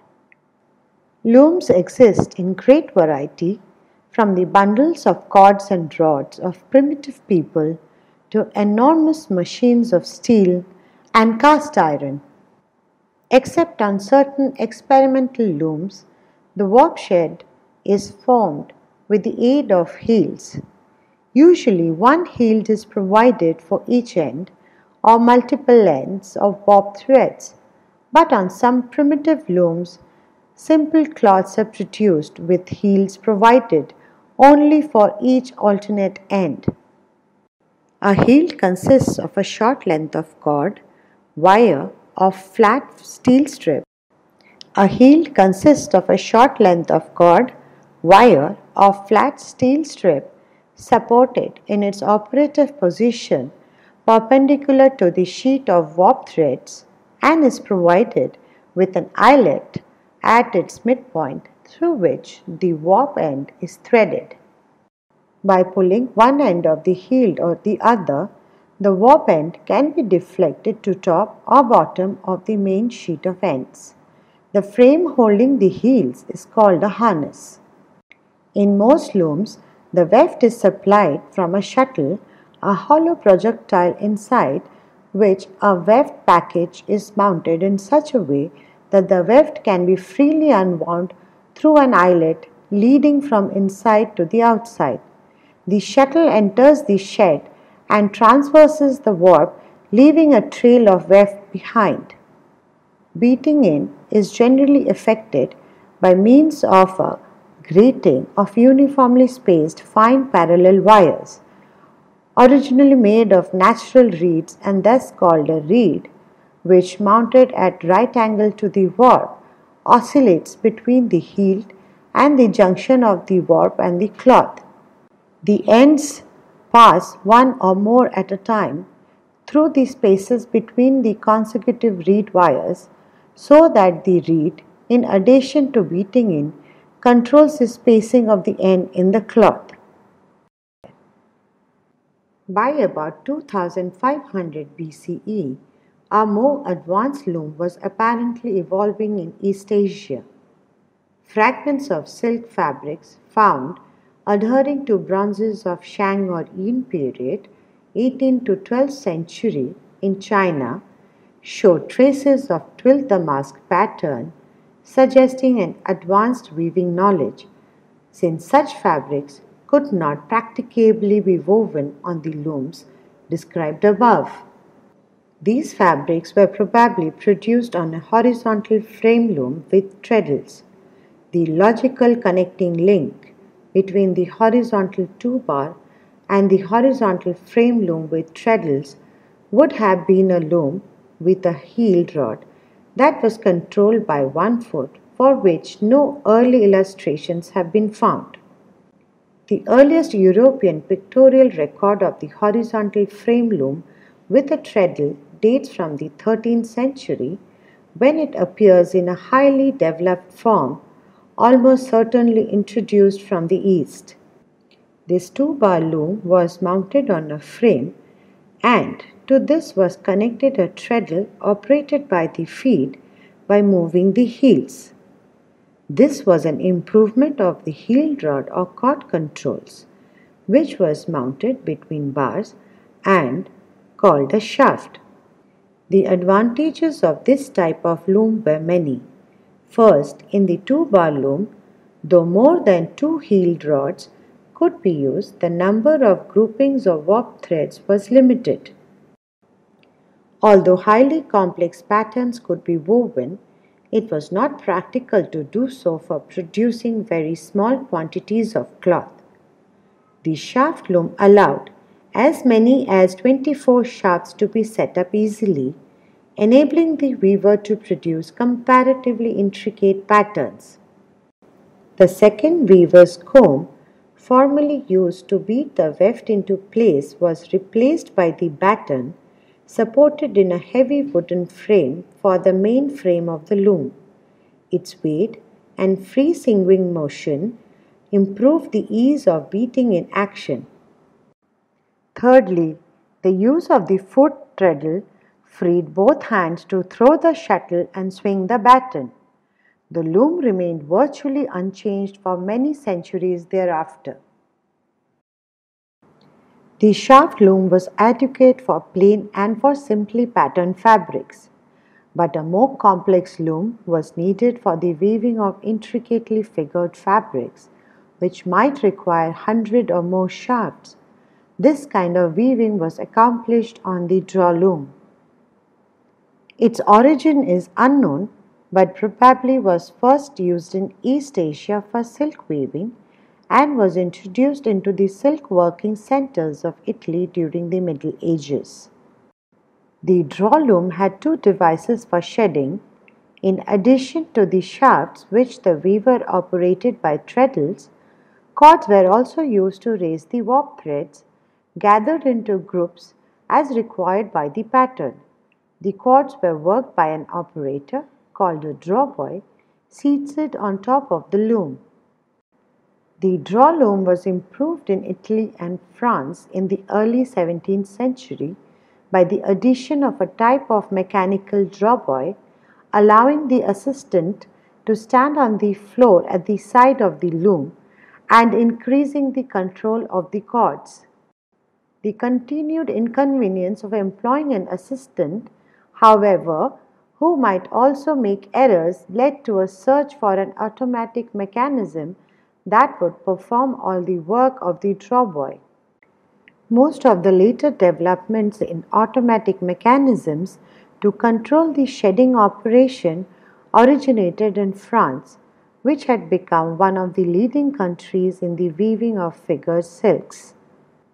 In 1725, Bessel-Bouchon added to the mechanical draw boy a mechanism that selected the cords to be drawn to form the pattern.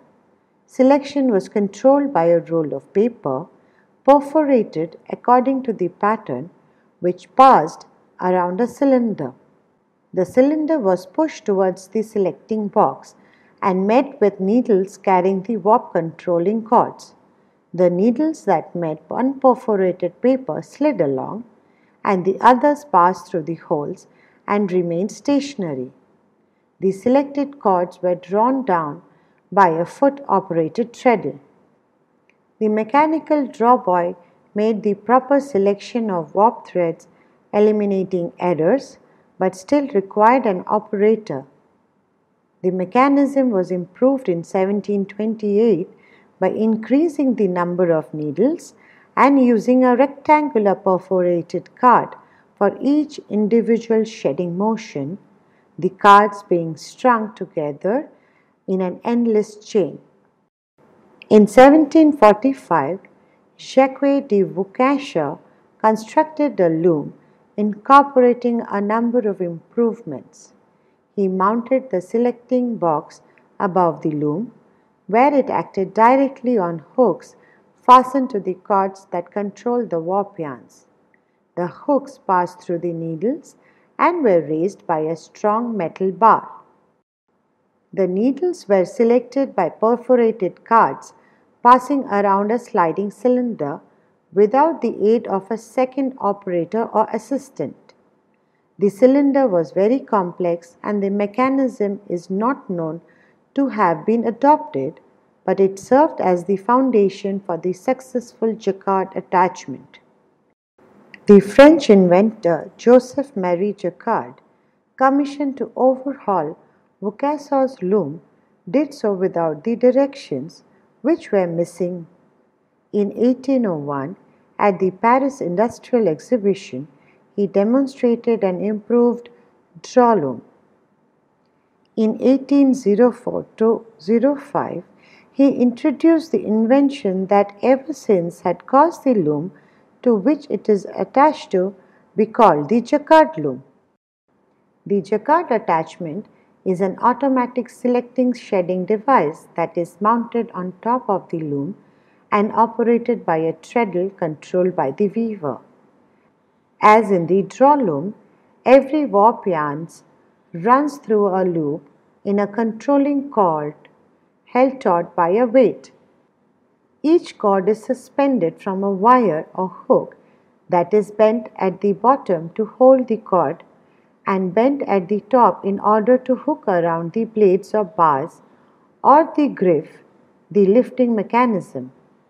To allow only these warp threads that are needed to form the pattern to be raised, some hooks must be dislodged from the rising griff.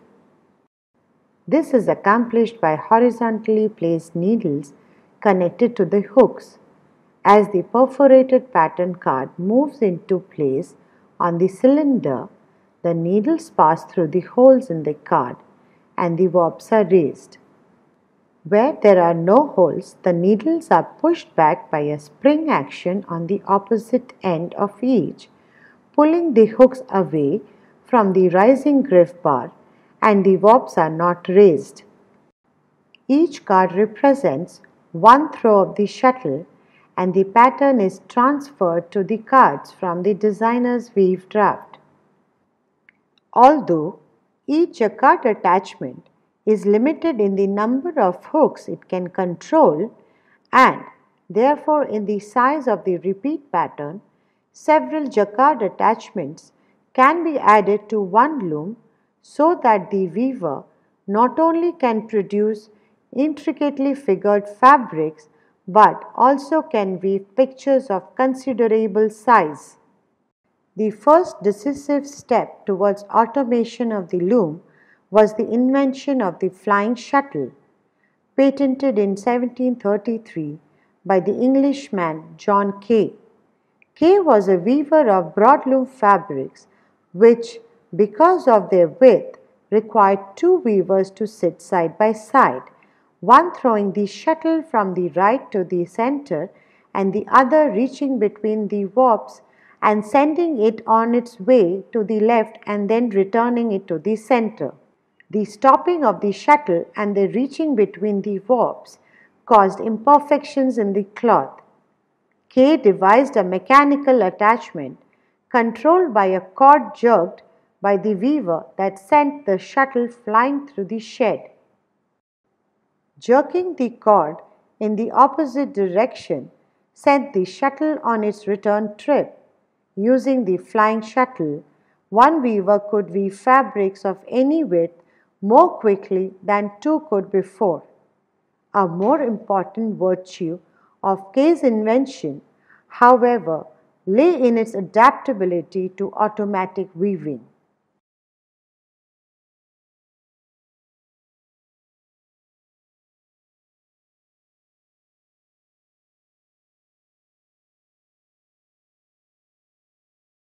Fibers are units of matter having length at least 100 times their diameter or width. Fibers suitable for textile use possesses adequate length, finesse, strength and flexibility for yarn formation and fabric construction and for withstanding the intended use of the completed fabric. Other properties affecting textile fiber performance include elasticity, crimp, moisture absorption, reaction to heat and sunlight, reaction to various chemicals applied during processing and in the dry cleaning or laundering of the completed fabric, and resistant to insects and microorganisms. The wide variation of such properties among textile fibers determines their suitability for various uses. The first fibers available for textile use were obtained from plant and animal sources. Over a long period of experimentation with the many natural fibers available, cotton, wool, jute, flax, and silk became recognized as the most satisfactory. The commercial development of man-made fibers began late in the 19th century, experienced much growth during the 1940s, expanded rapidly after World War II, and is still the subject of extensive research and development. This group includes regenerated fibers such as rayon, made from fiber-forming materials already existing in the nature and manipulated into fibrous form, and synthetic fibers with the fibers forming substance produced from chemicals derived from such sources as coal and oil and then made into such fibers as nylon and polyester. Because filaments such as silk and the man-made fibers have extreme length, they can be made into yarn without the spinning operation necessary for the shorter staple fibers. When grouped together in a loose, continuous rope without twist, man-made filaments are called tow. Filaments may be loosely twisted together to form yarns of a specified thickness. Staple fibers, such as cotton, only a few inches long, must be tightly twisted together to produce satisfactory length. Filament yarns are usually thin, smooth, and lustrous. Staple yarns are usually thicker, fibrous, and without luster. Man-made filaments cut to a predetermined short length become staple fibers, usually described by combining the fiber name with the term staple, as in rayon staple. In modern mills, most fiber processing operations are performed by mechanical means. Such natural fibers as cotton, arriving in bales, and wool, arriving as fleece, are treated at the mill to remove various foreign materials such as twigs and burrs. Wool must also be treated to remove swint or wool grease. Silk must be treated to remove sericin, a gum from the cocoon, and the very short silk fibers of waste silk. Raw linen, the fiber of flax, is separated from most impurities before delivery. Man-made fibers, since they are produced by factory operations, rarely contain foreign materials. Blending, as frequently employed for natural fibers, involves mixing fibers taken from different lots to obtain uniform length, diameter, density, and moisture content, thus assuring production of a uniform yarn. Blending is also employed when different fibers are combined to produce yarn. Man-made fibers, which can be cut into uniform tow, do not require blending unless they are to be mixed with other fibers. Cotton, wool, waste silk, and man-made staple are subjected to carding, a process of separating individual fibers and causing many of them to lie parallel and also removing most of the remaining impurities. Carding produces a thin sheet of uniform thickness that is then condensed to form a thick, continuous, untwisted strand called sliver. When very fine yarns are desired, carding is followed by combing, a process that removes short fibers, leaving a sliver composed entirely of long fibers, all laid parallel and both smoother and more lustrous than uncombed types.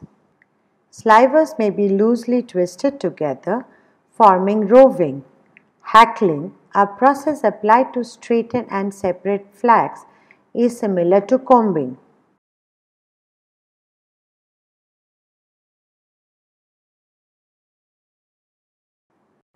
Spinning is the process of drawing out and twisting fibers to join them firmly together in a continuous thread or yarn.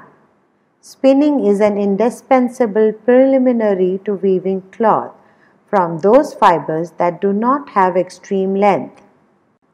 From early times through the Middle Ages, spinning was accomplished with the use of two implements, the distaff and the spindle. The distaff was a stick on which the mass of fiber was held. The drawn-out length of the fiber was fastened to the weighted spindle which hung free.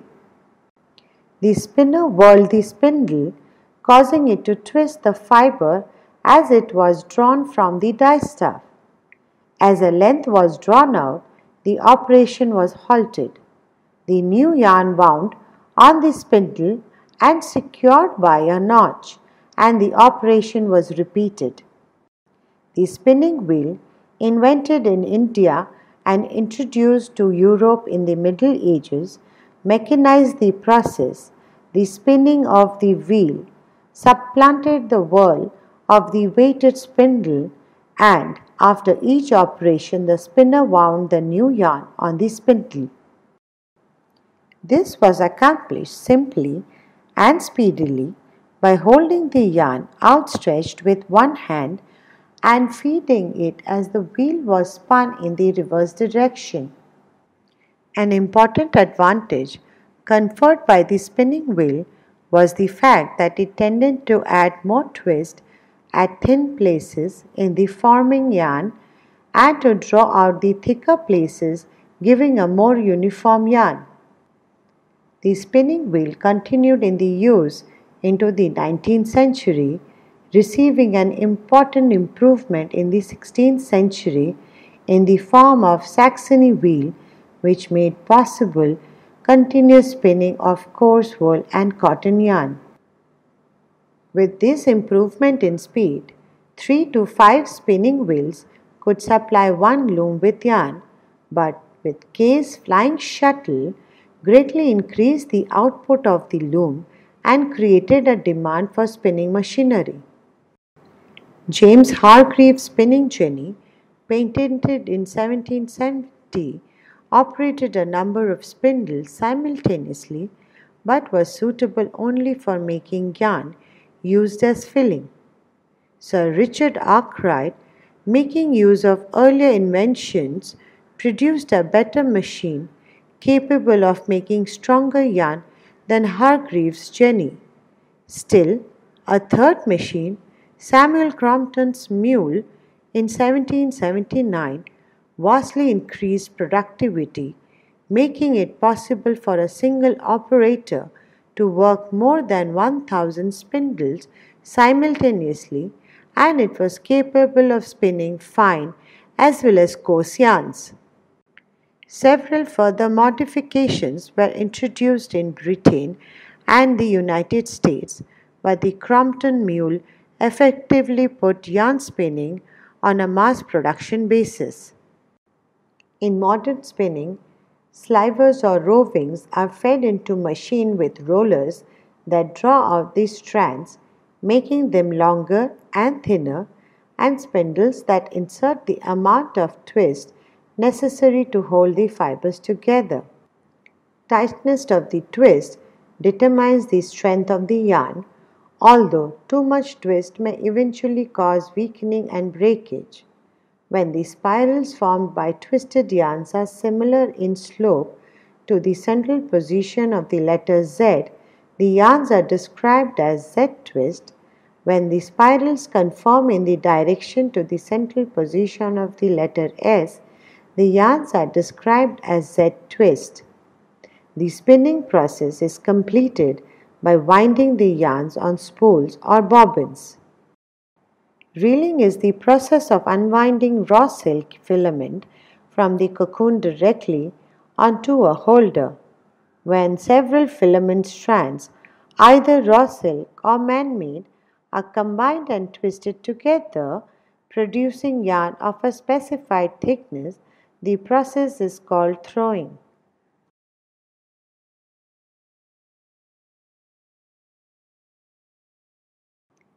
Yarn measurements are expressed as yarn number, count, or size and describe the relationship of length and weight or approximate diameter.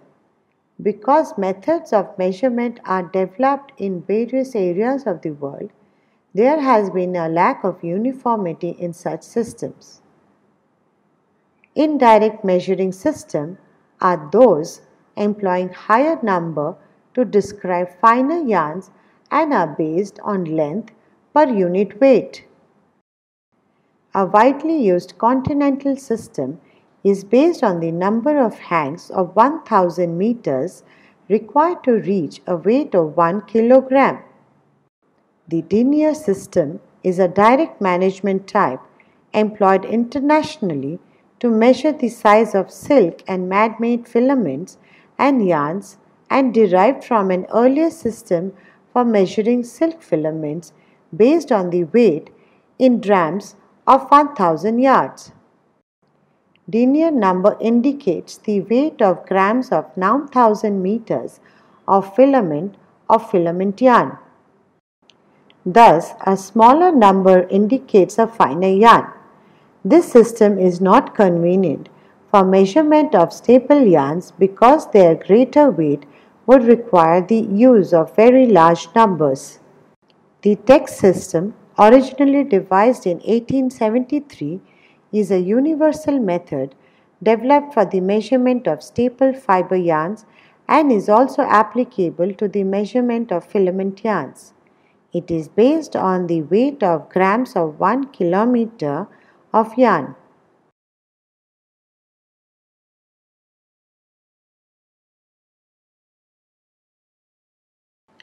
Yarn is a strand composed of fibers, filaments, individual fibers of extreme length, or other material, either natural or man-made, suitable for use in the construction of interlaced fabrics such as woven or knitted types.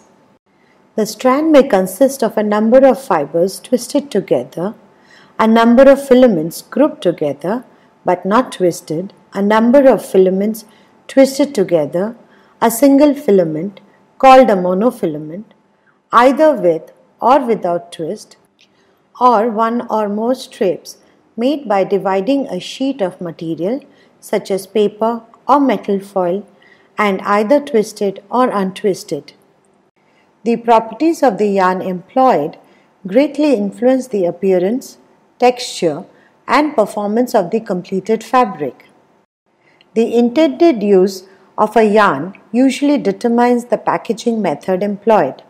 Bobbins of wood, cardboard, or plastic cores on which yarns are wound as they are spun, and they have holes in their centers allowing them to fit on spindles or other holding devices. Spools are cylindrical with end flanges. Cones have a conical shaped core, produce a package of conical shape. Tubes with cylindrical shaped cores produce cylindrical packages.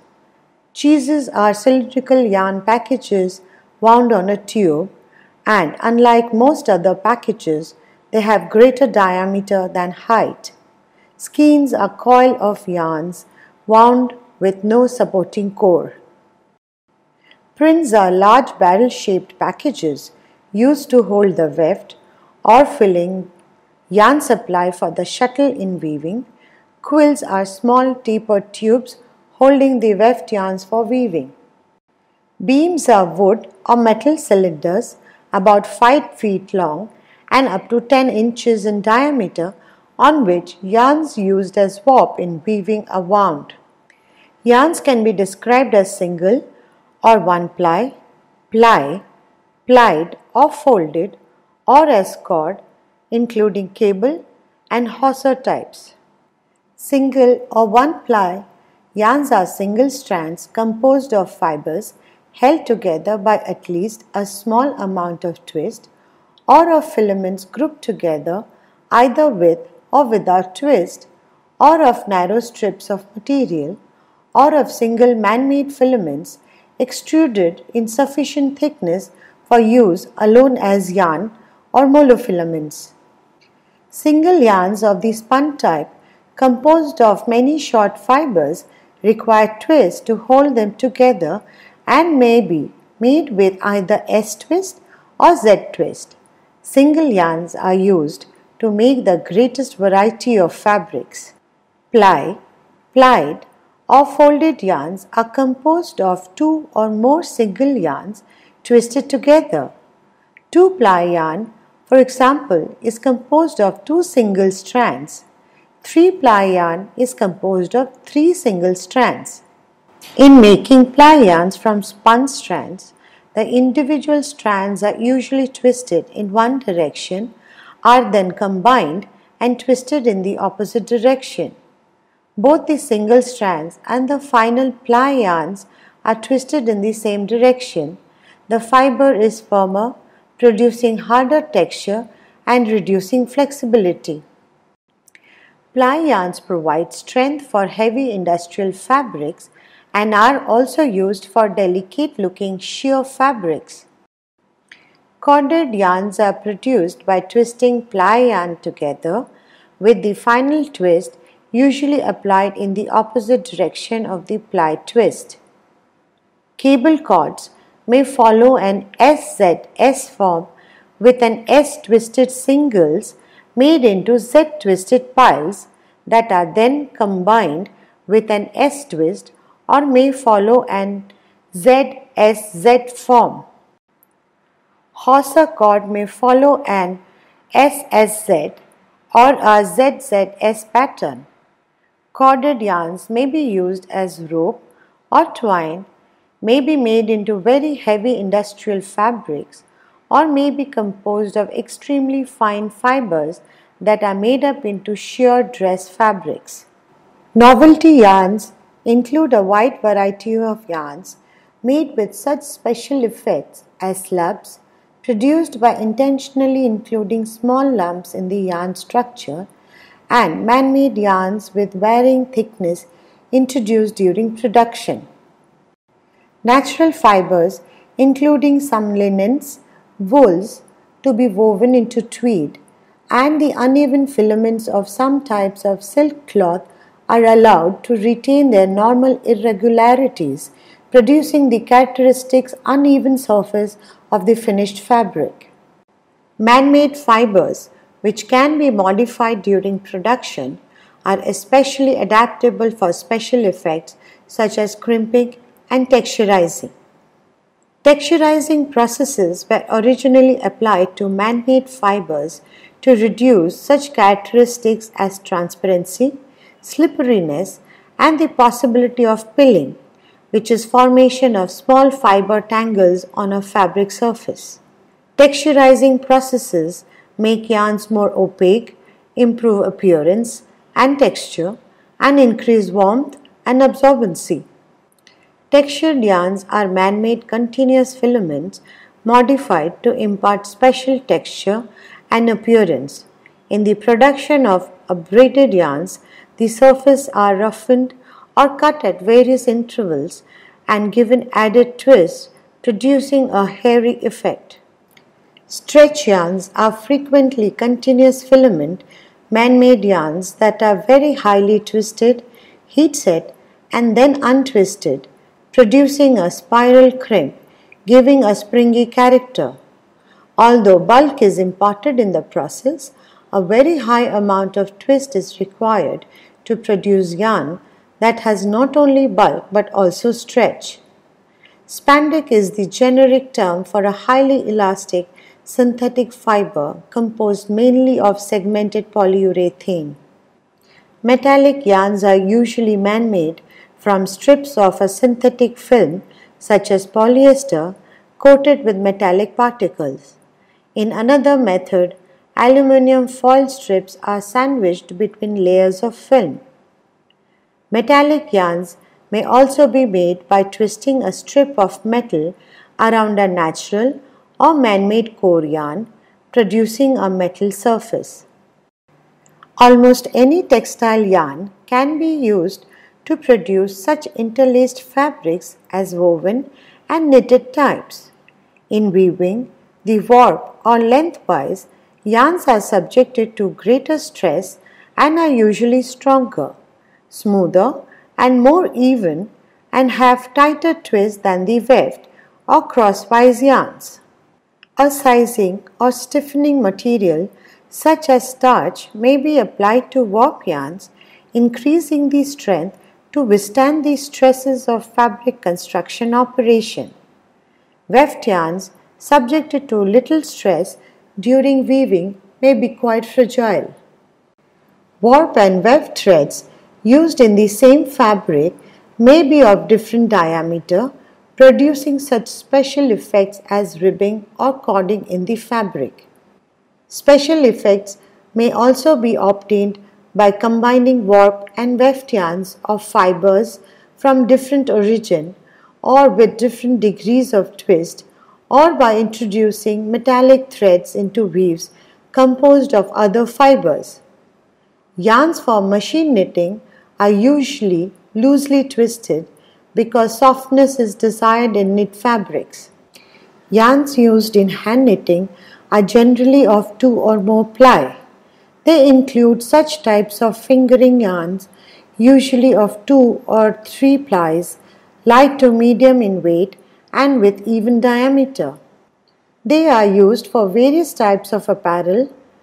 Germantown yarns, soft and thick, usually 4 ply and of medium weight, frequently used for sweaters and blankets. Shetland yarns are fine, soft, fluffy and lightweight, frequently 2-plied, used for infants and children's sweaters and for shawls. Worsted knitting yarns are highly twisted and heavy, differing from worsted fabrics by being soft instead of crisp, and are suitable for sweaters. And zephyr yarns are either all wool or wool blended with other fibers, are very fine and soft with low twist, and are used for lightweight garments. Embroidery floss used in hand embroidery generally has low twist, is of the ply or cord type, and is made of such smooth filaments as silk and rayon. Yarns used for crocheting is frequently loose cotton cord type, and darning yarns are usually loosely spun yarns.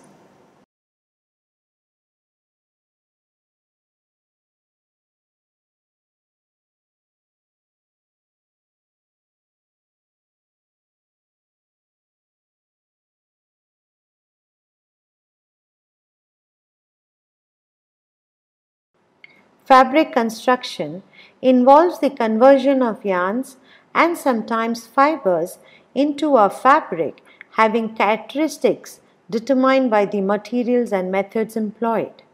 Most fabrics are presently produced by some method of interlacing, such as weaving or knitting. Weaving is currently the major method of fabric production, includes the basic weaves, plain or tabby, twill and satin, and the fancy weaves including pile, jacquard, dobby and gauze. Weaving is a textile production method which involves interlacing a set of longer threads called the warp with a set of crossing threads called the weft. This is done on a frame or machine known as loom, of which there are a number of types. Some weaving is still done by hand, but the vast majority is mechanized. Knitting and crocheting involve interlacing loops of yarns, which are formed either on a knitting needle or on a crochet hook together in a line. The two processes are different, in which knitting has several active loops at any given time on the knitting needle, waiting to interlock with another loop, while crocheting has one active loop on the needle. Knitted fabrics are rapidly increasing in importance and include weft types and the warp types, Russel and tricot. The popularity of handmade laces led to the invention of lace-making machines. The early models require intricate engineering mechanisms, and the development of the modern lace industry originated when a machine was designed to produce laces identical with Brussels lace.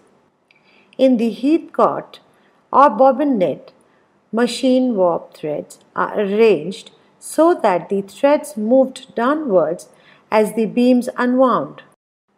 Other threads were wound on thin, flat spools or bobbins held in narrow carriages that could move in a groove or comb in two rows. The carriages carrying the bobbins were placed on one side of the vertical warp threads and given a pendulum-like motion, causing them to pass between the warp threads. The warp threads were then moved sideways so that on the return swing, each bobbin thread passed around one of them.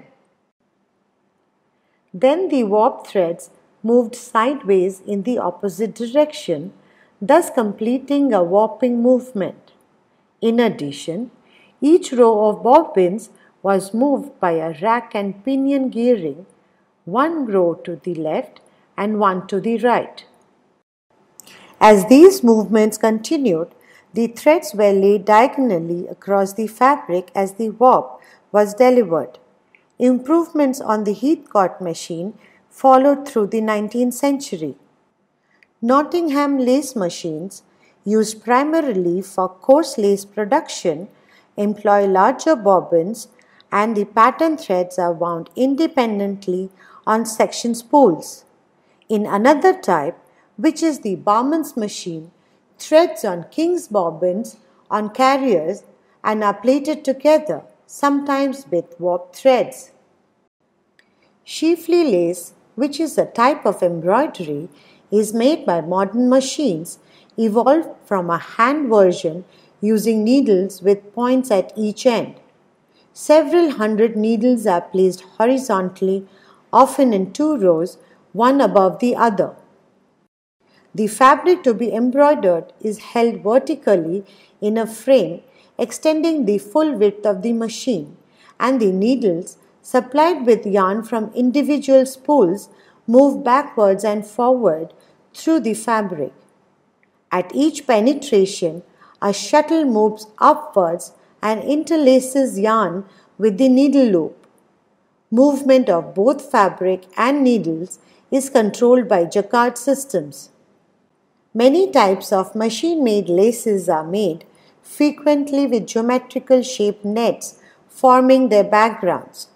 Formerly made only of cotton, they are now frequently made from man-made fiber yarns. Bobbinet lace is essentially a hexagonal net which is used as a base for applique work for durable non-run net hosiery and when heavily sized for such materials as millinery and veilings. Barman's lace has a fairly heavy texture and an angular pattern, flowing lines, heavy outlined cords, and fine net backgrounds are not usually made of Barman's machines. The introduction of light-resistant polyester yarns led to a revival of Nottingham machine-made curtains. Lever's lace is available in an infinite variety of patterns since the manufacturing technique allows uses of almost any type of yarn. The high strength and comparatively low cost of man-made fiber yarns has made sheer laces widely available. Net is an open fabric having geometrically shaped open meshes which is produced with meshes ranging from fine to large. Formerly, these were made by hand. The various types are now made on knitting machines. The popular types include bobbinet, which is made with hexagonal shaped mesh and used for formal gowns, veils, and curtains. And tulle is a closely constructed fine net having similar uses. Fishnet is a coarse type with knots in four corners forming the nesh formerly made by fishermen, is now a popular machine-made curtain fabric. Spread tow is a production method where the yarn are spread into thin tapes and then the tapes are woven as warp and weft. This method is mostly used for composite materials. Spread tow fabrics can be made with carbon, aramide, etc. Braids are made by interlacing 3 or more yarns of fabric strips, forming a flat or tubular narrow fabric.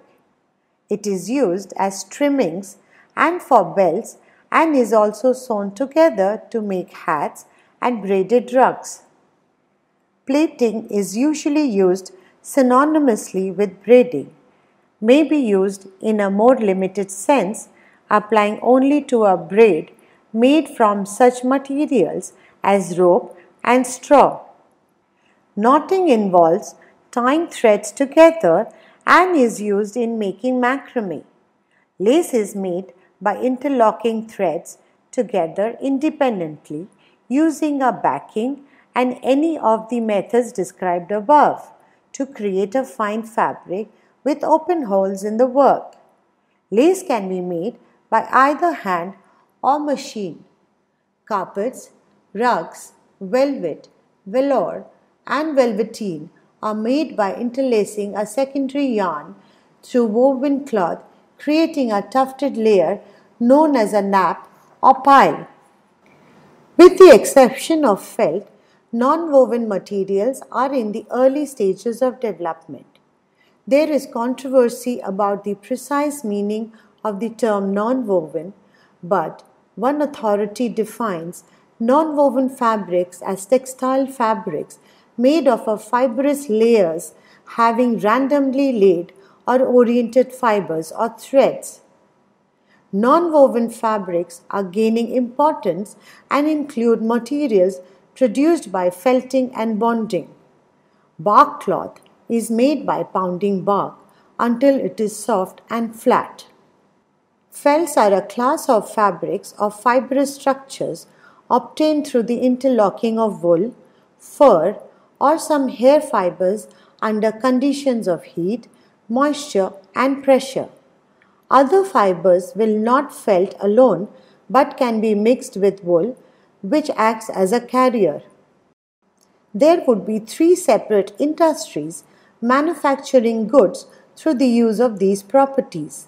The goods produced are wool felt in rolls and sheets, hats produced both in fur and wool, and woven felts, which are ranging from thin billiard tablecloths to heavy industrial fabrics used for dewatering in the manufacture of paper. Felts of the non-woven class are considered to be the first textile goods produced, and many references may be found to felts and their uses in the histories of ancient civilizations. The nomadic tribes of North Central Asia still produce felts for clothing and shelter, utilizing the primitive methods handed down from antiquity.